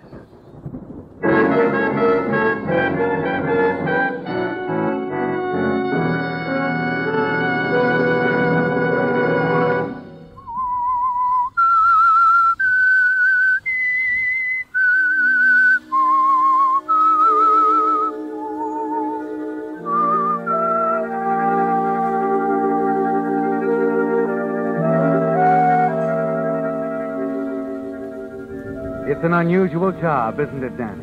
One of the strangest you've ever had. You never bargained for this sort of thing when you first accepted it. Johnny Hedges' roadhouse at Mirror Lake didn't seem to suggest the danger and intrigue that suddenly presents themselves. Lucille and the way you met her on the boat dock. The warnings from Gus. And now the coldly calculating gambler, Andy Slade, stands at your side with the strangest greeting you've ever received. Like I said, William, you're off to a great start. Been here only an hour, and the boss's wife slaps your face. Political discussion, was it? Yeah, you might call it that. Now, some dames get mad if you don't whistle at them. Anything else on your mind? No, nothing. Except the boss wants to see you. We've been up there in the office listening to you. He thinks you're good. And you don't? Well, I keep telling him he'd be better off with a jukebox. Nobody ever heard of a jukebox making a play for a dame. You, know what I mean? I know what you mean. Just let me give you a tip. Save it. It's all I've been getting ever since I come here. Okay. It's your funeral. But, Hedges is getting a little sick and tired of hearing the wolf call. He said he wanted to see me. Yeah. Up the stairs there on your right. Thanks. Oh, William. Yeah? It's nice to have you with us. I think you'll get to like it here. That is, if you stay long enough.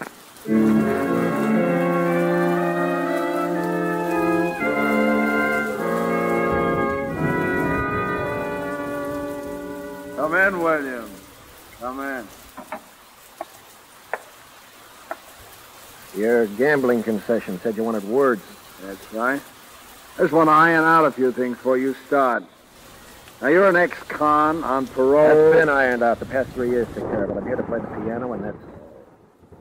Yeah, that's all you hear. Just remember that. Some of the others didn't. So I love music. Well, I'm glad to hear it, William. I'm glad to hear it. It'll save us both a lot of headaches. All right. Now, you'll play in the dining room from 8 till closing time. You take the breaks to suit yourself. Won't be a lot of people in the dining room. Sometimes there may not be any at all. I'm not fussy. And another thing, you might as well know from the start. I don't make my money from the dining room. Not much on the bar either. I didn't think you did. I got a place fixed up in the back. Dice table, roulette wheel. Andy Slade runs that end of it. It's not going to affect you one way or the other. Sure. Well, that all? Yeah. Yeah, you met everyone, have you? Yeah, Slade and Gus the cook. And my wife. You were talking to her down there on the pier a couple hours ago. Yeah. No one picked me up at the bus stop, so I had to walk. I was asking directions. Uh-huh. All right, Williams, just remember what I said. You stick to your piano playing, we're going to get along fine. If you get bored, let me know. I'll buy you a book.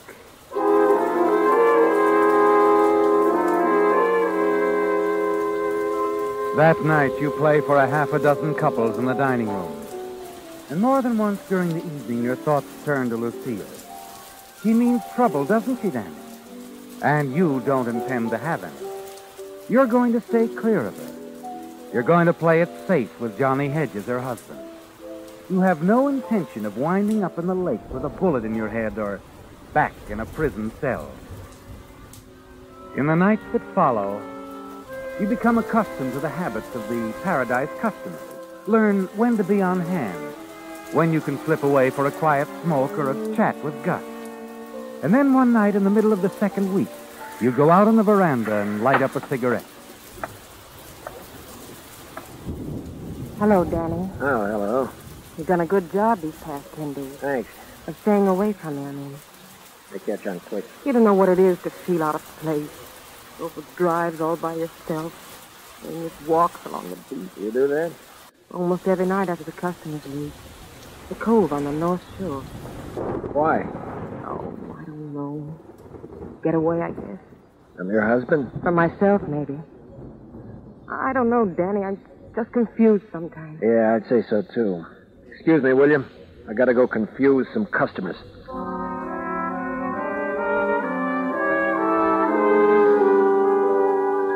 You leave her, Danny. Go back to your keyboard and the cocktail concerto. But somehow through the evening, the haze of music, laughter in the smoke-filled room, is something that haunts you. Keeps drifting back like broken parts of an old refrain. Almost every night after the customers leave. Cove on the North Shore.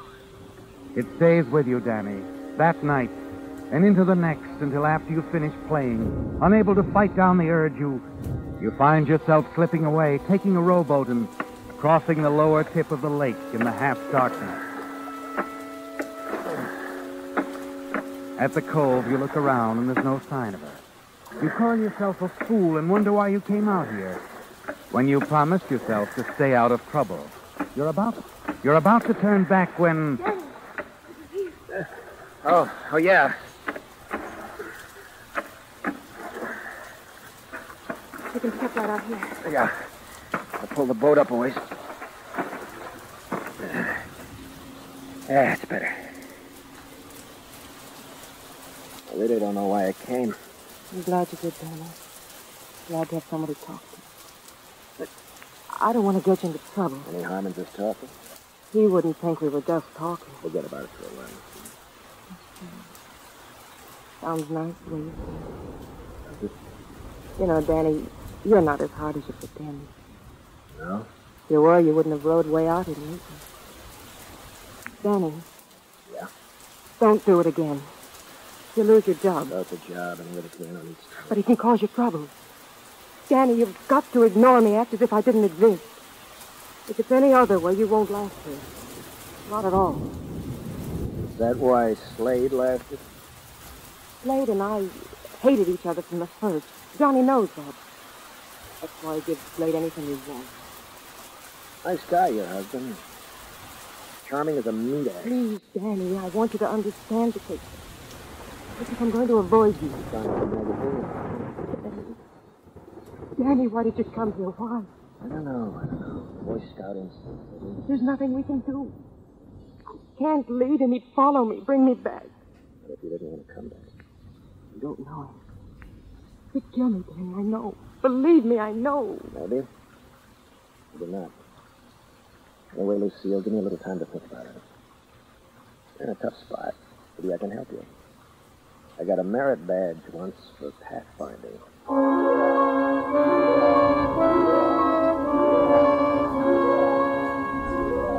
When you leave her, Danny, and start the long row back across the lake, you remember a promise. One that you made to yourself about staying out of trouble. And you ask yourself if this is the way. When you arrive at the boat dock, you're convinced that it must end right here.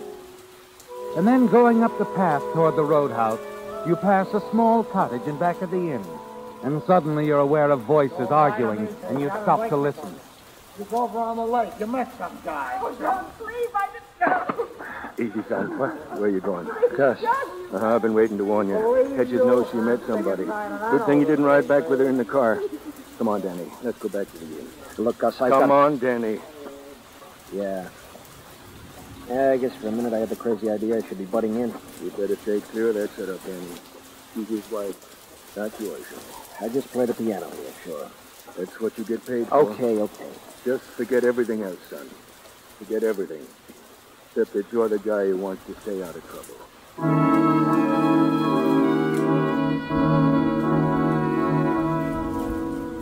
If old Gus expected the passage of hours to make any difference, he was wrong, wasn't he, Danny? Even without seeing Lucille all that next day, you can't get her off your mind. The struggle within you goes on, and the following night as your hands move across the keyboard when you entertain the late dinner crowd.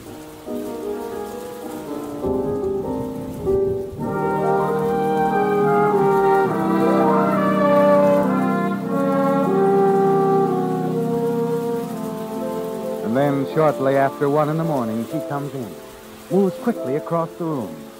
And as she goes past you at the piano, there's a quickly whispered message. I've got to see you, Danny, out back. Come as quickly as you can. You continue playing as if nothing happened. You've made up your mind, haven't you, Danny? You know it was a mistake meeting her at the Cove. And you're not going to repeat that mistake, are you?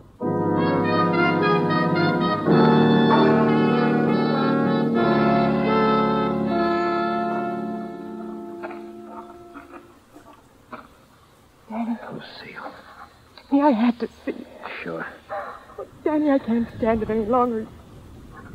Danny, someone's coming. Wow. Hello. Easy. I thought I told you to stick to your piano playing music, man. Leave us alone, Lucille. Go back inside. Danny, I'm afraid. Go on. Yeah, beat it, Lucille. Because right now I'm going to go to work on him.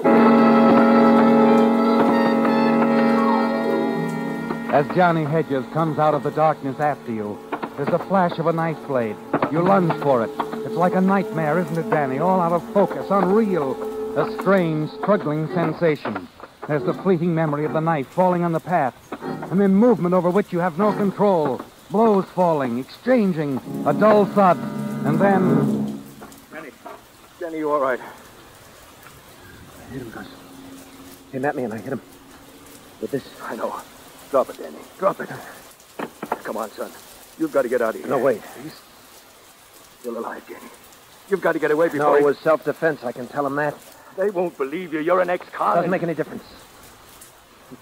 Don't leave me like this, no matter what happens to me. I'm going to get him to a hospital. Come on, help me get him to his car. He's still alive. And I've got to try to keep him that way.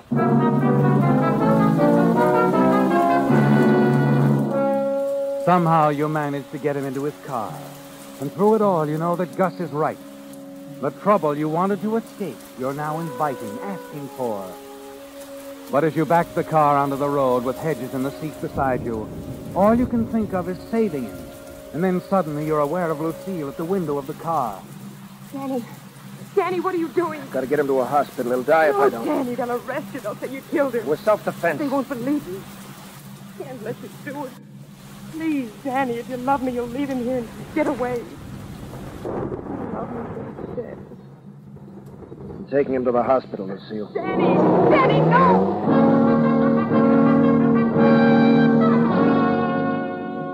She leaps back as the car moves forward. You catch a fleeting glimpse of her face, white, drawn, concerned, and then it's gone, and you're aware of Hedges beside you, breathing softly but steadily. And as your foot presses down on the accelerator, you realize that your own strength is fading fast. The struggle, Danny, the pounding you took, it's telling now as you fight to hold the car on the road.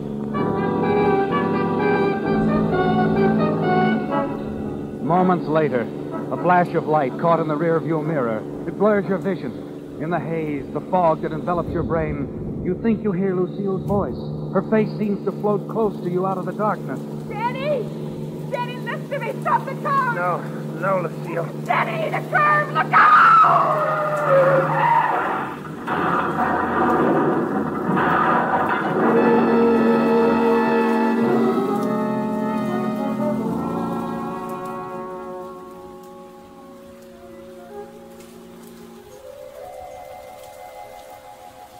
Coming around, Doc? Yes. He's going to be all right. I better call the lieutenant. You sit there with me. Lieutenant. Police. Take it easy, son. Yes. What's wrong, man? The hospital today. You've been unconscious for over 12 hours. Hedges. Look. What about Hedges?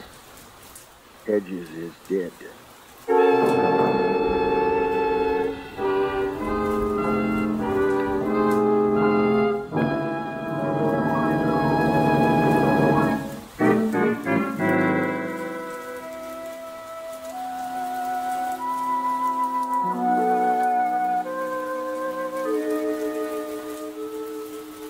Trouble, Danny. You were headed for it the day you walked up the road to Paradise Inn. No matter how hard you struggled and tried to avoid it, it was there all around you, closing in. Because you couldn't stay with your music and leave Lucille alone.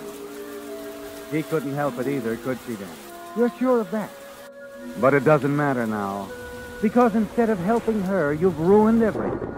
Her husband is dead, and you'll be blamed, won't you, Danny? They'll never believe it was self-defense, not with your past record. You lie back on the white hospital bed. Doc will be bringing the police back in a minute. Yeah, I know. Hedges. Well, this is it. I have to tell him, Gus. You don't have to tell him anything. You didn't kill him. You only knocked him out, Danny. He broke his neck in that car crash. You were crowded off the road, son. What? Lucille Hedges. She was trying to stop you. Lucille. Is she all right? No. She was killed, too. Oh. It was my fault, Gus. She was in love with me. No, she wasn't. You played it straight. She didn't. She framed you, Danny. Set that meeting there behind the roadhouse with you knowing her husband would find you together. What? She wanted you to kill him. Didn't care what happened to you. I don't believe it. Son, that's why she didn't want you to make it to the hospital. She wanted him dead. But, Gus, It was so she could be free for the guy who was driving the car after you last night. He was killed with her. Oh. The one guy nobody figured. Slade. Andy Slade. The only guy she was ever crazy about.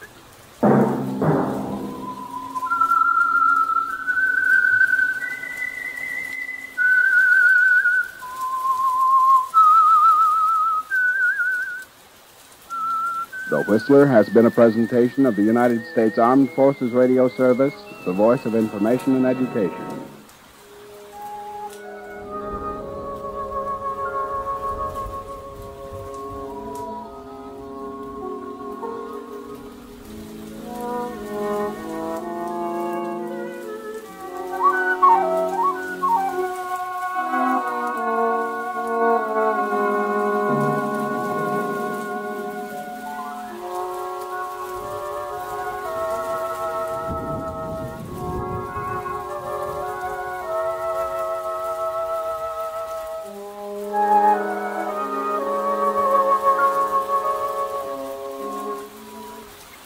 Signal gasoline.